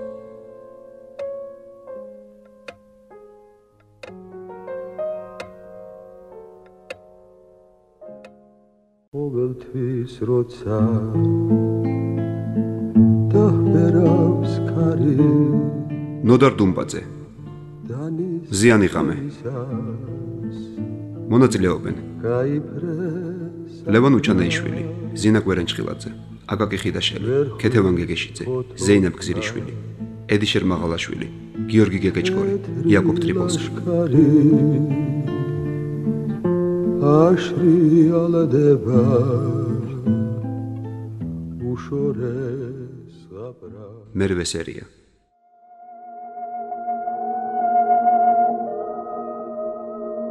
შუშაბანში გავედი და ყველა ფანჯერა გავახე. სუსხიანი ჰაერი შემოვარდა. ცრემლი შემაშრო და ლოყები შაბივი დამწვა. ვარაზის ხევში ნისლი იწვა. თბილის ეძინა ალიონის ღრმა ძილით. აკაციის შიშველი ხეები ოდნავ ირხეოდნენ. თაწმინდის მხარეს არც ერთ სახლში შუქი არ ენთო.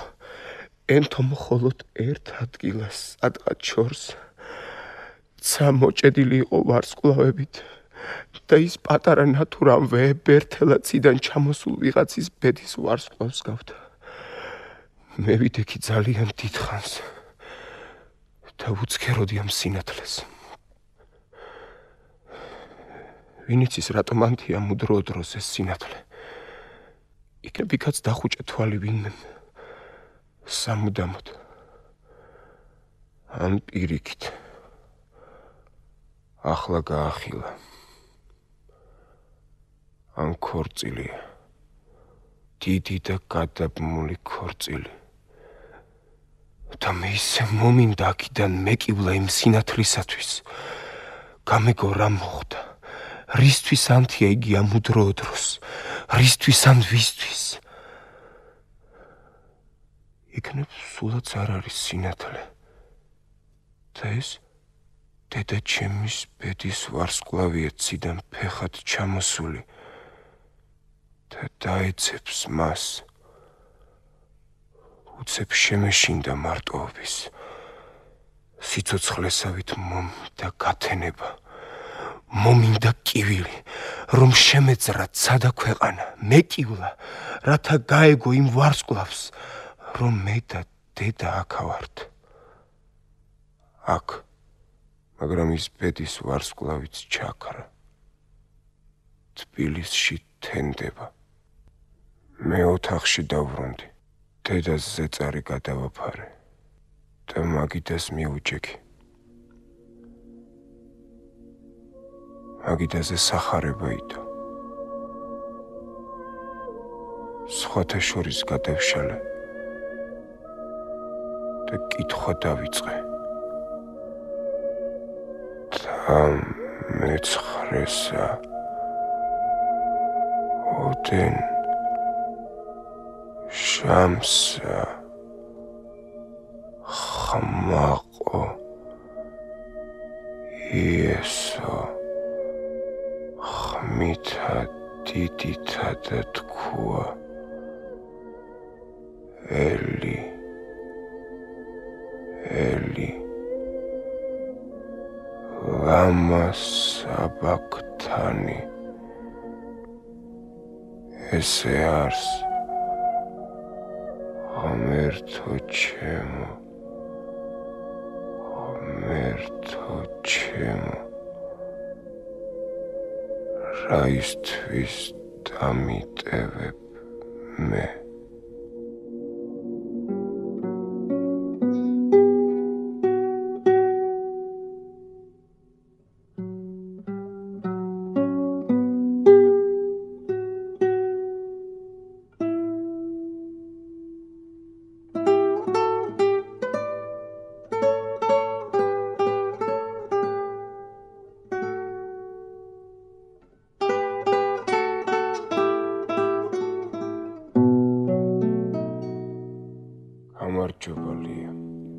გამარჯობა.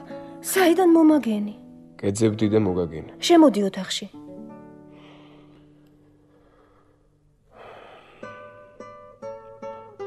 როგორ ახარლია? გმადლობთ, არ ამიშავს. სად გამეპარე ლია იმ ღამით? არსად არ გავპარულვარ. გელოდე და წავედი. მერე? მერე რა? წავედი. მე აღარ მელოდი. დღეს არა. აბა როდის? არ ვიცი. საერთოდ კი მელოდი? კი, როგორ არა, კი. ლია, მე ძალიან ბევრს გეძებდი, ძალიან ბევრს. დღე და ღამე გეძებდი. არც კი ვიცი, როგორ მოვიქცე. არც მე. ლია, მე დედა მომეკვდა. ვიცი. შენ მე არ მიცნობ, ლია. მე კი გიცნობ. 5 თითივით გიცნობ. არ დაიჯერებ და ნუ დაიჯერებ. შენ გონი არ შეგხვედრი ვარ 2 წელია? ყოველ დღე გხვდებოდი, გელაპარაკებოდი, გისმენდი. სად არ ყოფილ ვარ შენთან ერთად. 1000 ჯერ მithქვამ შენთვის ის, რასაც ახლა გეუბნები. რა კარგი გოგო ხარ, ლია. შენ კი სულ არ მიცნობ. გიცნობ, თემო. რომ მიყვარ ხარ ეს თუ იცი. აი, მაგის გარდა ყველაფერი ვიცი. ლია, ჩემო კარგო ლია. წადი ახლა, თემური. ხვალ მოდი, ზეგ. როდესაც გინდა მოდი. ლია, წამოდი ჩემთან. სად? ჩაიცვი და წამოდი. ქალაქში ვიაროთ. გვიანა ახლა, სხვა დროს. არა, ახლა, თუ გიყვარ ვარ. ახლა ჩაიცვი და წამოდი. წამოდი რა. კარგი.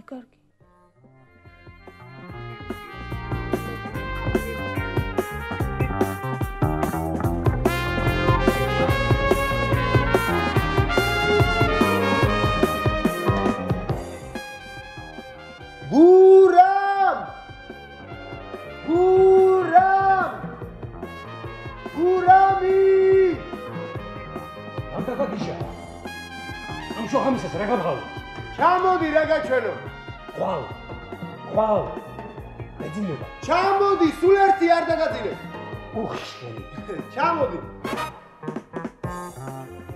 რა იყო? რას ყვერი ხარ? გაიცანი, ეს ლია. ვა! გამარჯობათ, გურამი. გამარჯობათ, ლია. როგორ ძანდებით? გმადლობთ, არამიშავს. თქვენ? მე ალბათ გავგიჟდები. საიდან? სახლიდან. ვა!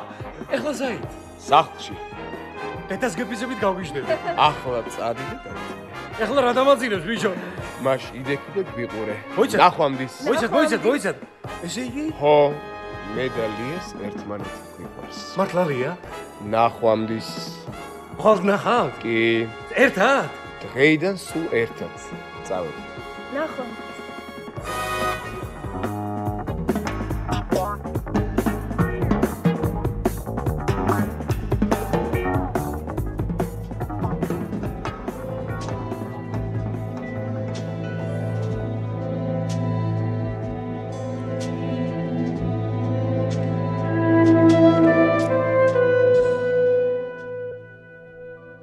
მე მოვედი დედა.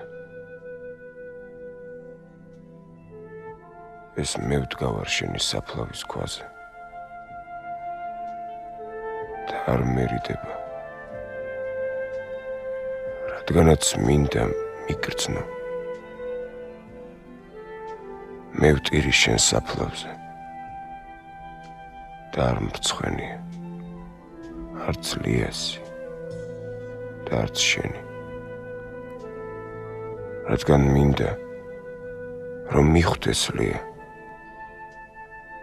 რა იყავი შენ ჩემთვის და გახდეს იგი ამ საფლავის პატრონი და ჭირის უფალი როგორც მე. რადგან იგი მე ვარ დღეიდან. ეს მე ვარ შენი შვილი, რომელმაც ძლივს გიპოვე და ისე გიპოვე, რომ აღარასოდეს დაკარგავ, რადგან ეს სასაფლაო არის ჩემი. ეს არის ლია,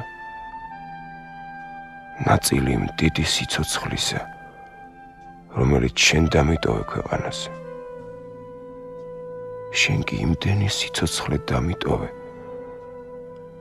რომ მე მარტოს არ შემიძლია ამდენი სიცოცხლე.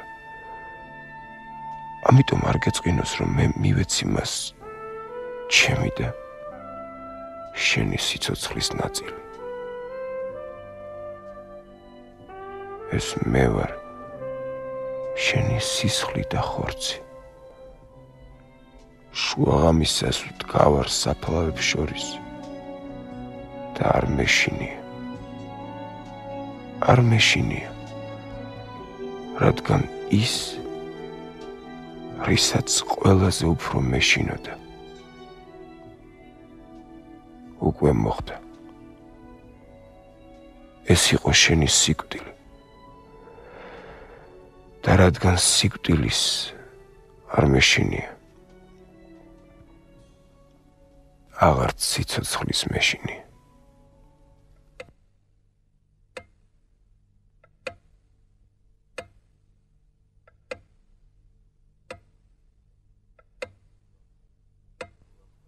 იგი გულაღმა ეკდო სადარბაზოში და სულს ღაფავდა. მე დავიხარე და თვალებში ჩავხედე. თვალები დაბინდული ჰქონდა.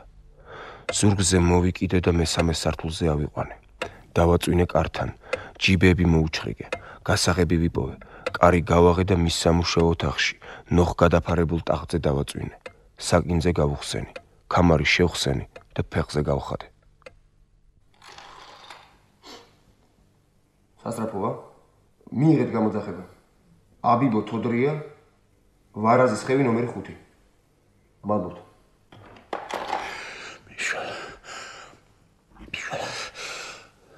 წყალი.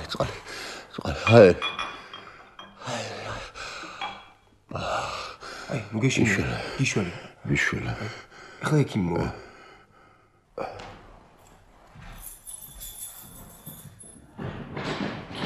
მოგდან.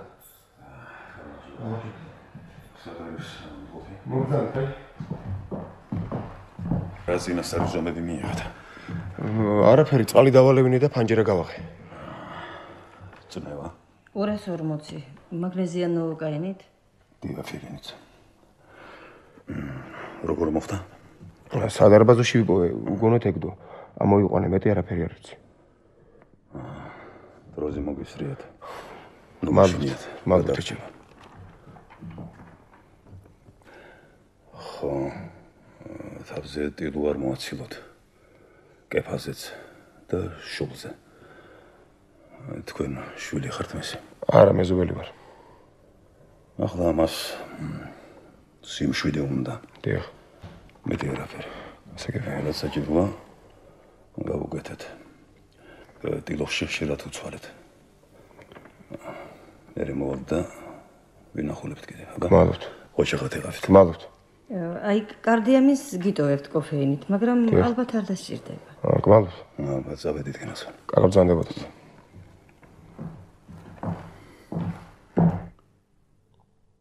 რომელი ხარ? თემური ვარ. თემო. რა მოხდა? რა მჭირს? არაფერი, დაიძინე. ცოტა ცუდად იყავი, ახლა კარგად ხარ. თემური? თემური შენ ხარ? მე ვარ ძიაბიბო, მე. არ მოგკვდები? არა, ექიმმა თქვა არ მოგკვდება. შენ? არ მოგკვდები, ნუ გეშინია, დაიძინე. არ დამტოვ ბიჭო. არა, ნუ გეშინია, დაიძინე. არ დამტოვ. თემური. აქა ვარ. თემური არ დამტოვ ბიჭო. არ დამტოვ. მომკალი და ნუ დამტოვ. არ დავტოვებ ძიაბიბო, ნუ გეშინია. მაპატიე თუ შეგიძლია. მაპატიე მაშინ მომკალი რატომ არ კლა? მომკალი ბიჭო. მე მკვლელი არა ვარ ძიაბიბო. მომკალი.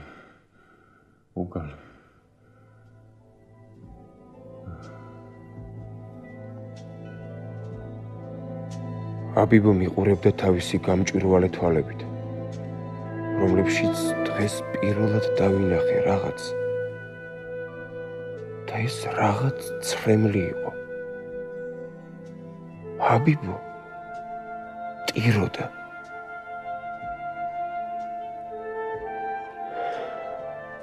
აუდიოთი ჩემი სართულის კიბეზე მოაჯირს დაყრდნობილი.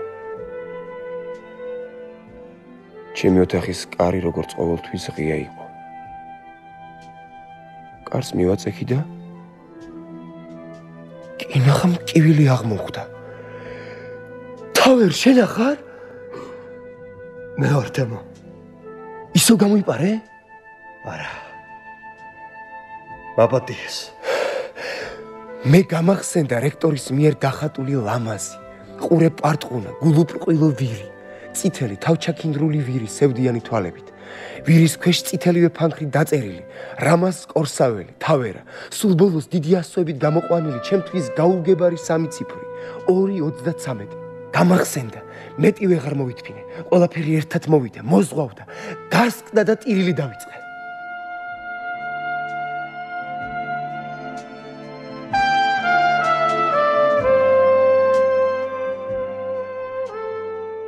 არავითარი ჟუჟუნა და შხაპუნა წვიმებით, ჭექა ქუხილითა და თქეშით მოვარდა მაისი თბილისში. დღეს სამჯერ იწვიმა და სამჯერ გამოიდარა. ფანჯარა გავახე. ოთახში აკაციის თეთრი ტოტი შემოვარდა. ერთხანს იქანავა და შემდეგ ლამაზი ქალის თეთრი ხელივით გაიტრონა ჩემს სახესთან. თეთრი აკაცია შემოვიდა ჩემს ოთახში. თან შემოიტანა უზომო სურნელი მიწის, ჰაერის, წვიმისა და მზის. პირველი თეთრი აკაცია მოვიდა ჩემთან და მომილოცა დაბადების დღე, 14 მაისი. იგი ჩემთან ერთად გაიზარდა ამ ეზოში. იგი ჩემი ხნისა და რა არის ამაში გასაკვირი, რომ მუხარია ჩემი დაბადების დღე. დღეს ბევრი არავინ მოვა ჩემთან. მოვა გურამი, მოვა ლია. ლია პირველად მოვა ჩემს დაბადების დღეს. მოვა, დაჯდება კუთხეში, მიყურებს და რას იზამს. არ ვიცი. წავა თუ არ წავა. იქნებ არ წავიდეს. მე ვთხოვ და არ წავა. აკაცია ვერსად წავა. ძალიანაც რომ უნდოდეს ვერსად წავა. იქნებ სულაც არავინ მოვიდეს. უბრალოდ არავის გაახსენდეს ჩემი დაბადების დღე. მაშინ მე ჩამოვივლი ყველას თვითონ, ჩემი ფეხი და ყველას დავპატიჟებ. და ვიცი რომ ყველა მოვა. ყველა და რაც უნდა პატარა იყოს ეს ოთახი, მაინც ყველა დაეტევა. ყველა თუ არ დაეტევა, რიგრიგობით შემოვლე და მომილოცავე. რა მოხდა მერე? ჩემს დალოცვას და დღეგრძელობას რა უნდა? არაფერი. სულ 2 სიტყვა. გაგიმარჯოს თემური. ბედნიერად და ჯამრთელად იყავი. შენს მეგობრებს გაუმარჯოს. ძმაკაცის იმედი და ძმობა ნუ მოგიშალოს. შენს მარჯვენას გაუმარჯოს. შენი ცხოვრების გზას გაუმარჯოს. შენს ფიქრს გაუმარჯოს. შენს ოცნებას გაუმარჯოს. სამშობლო გიცოცხლოს ღმერთმა და ოჯახი. გაგიმარჯოს თემური. გაგიმარჯოს. მეტი მე არაფერი მინდა.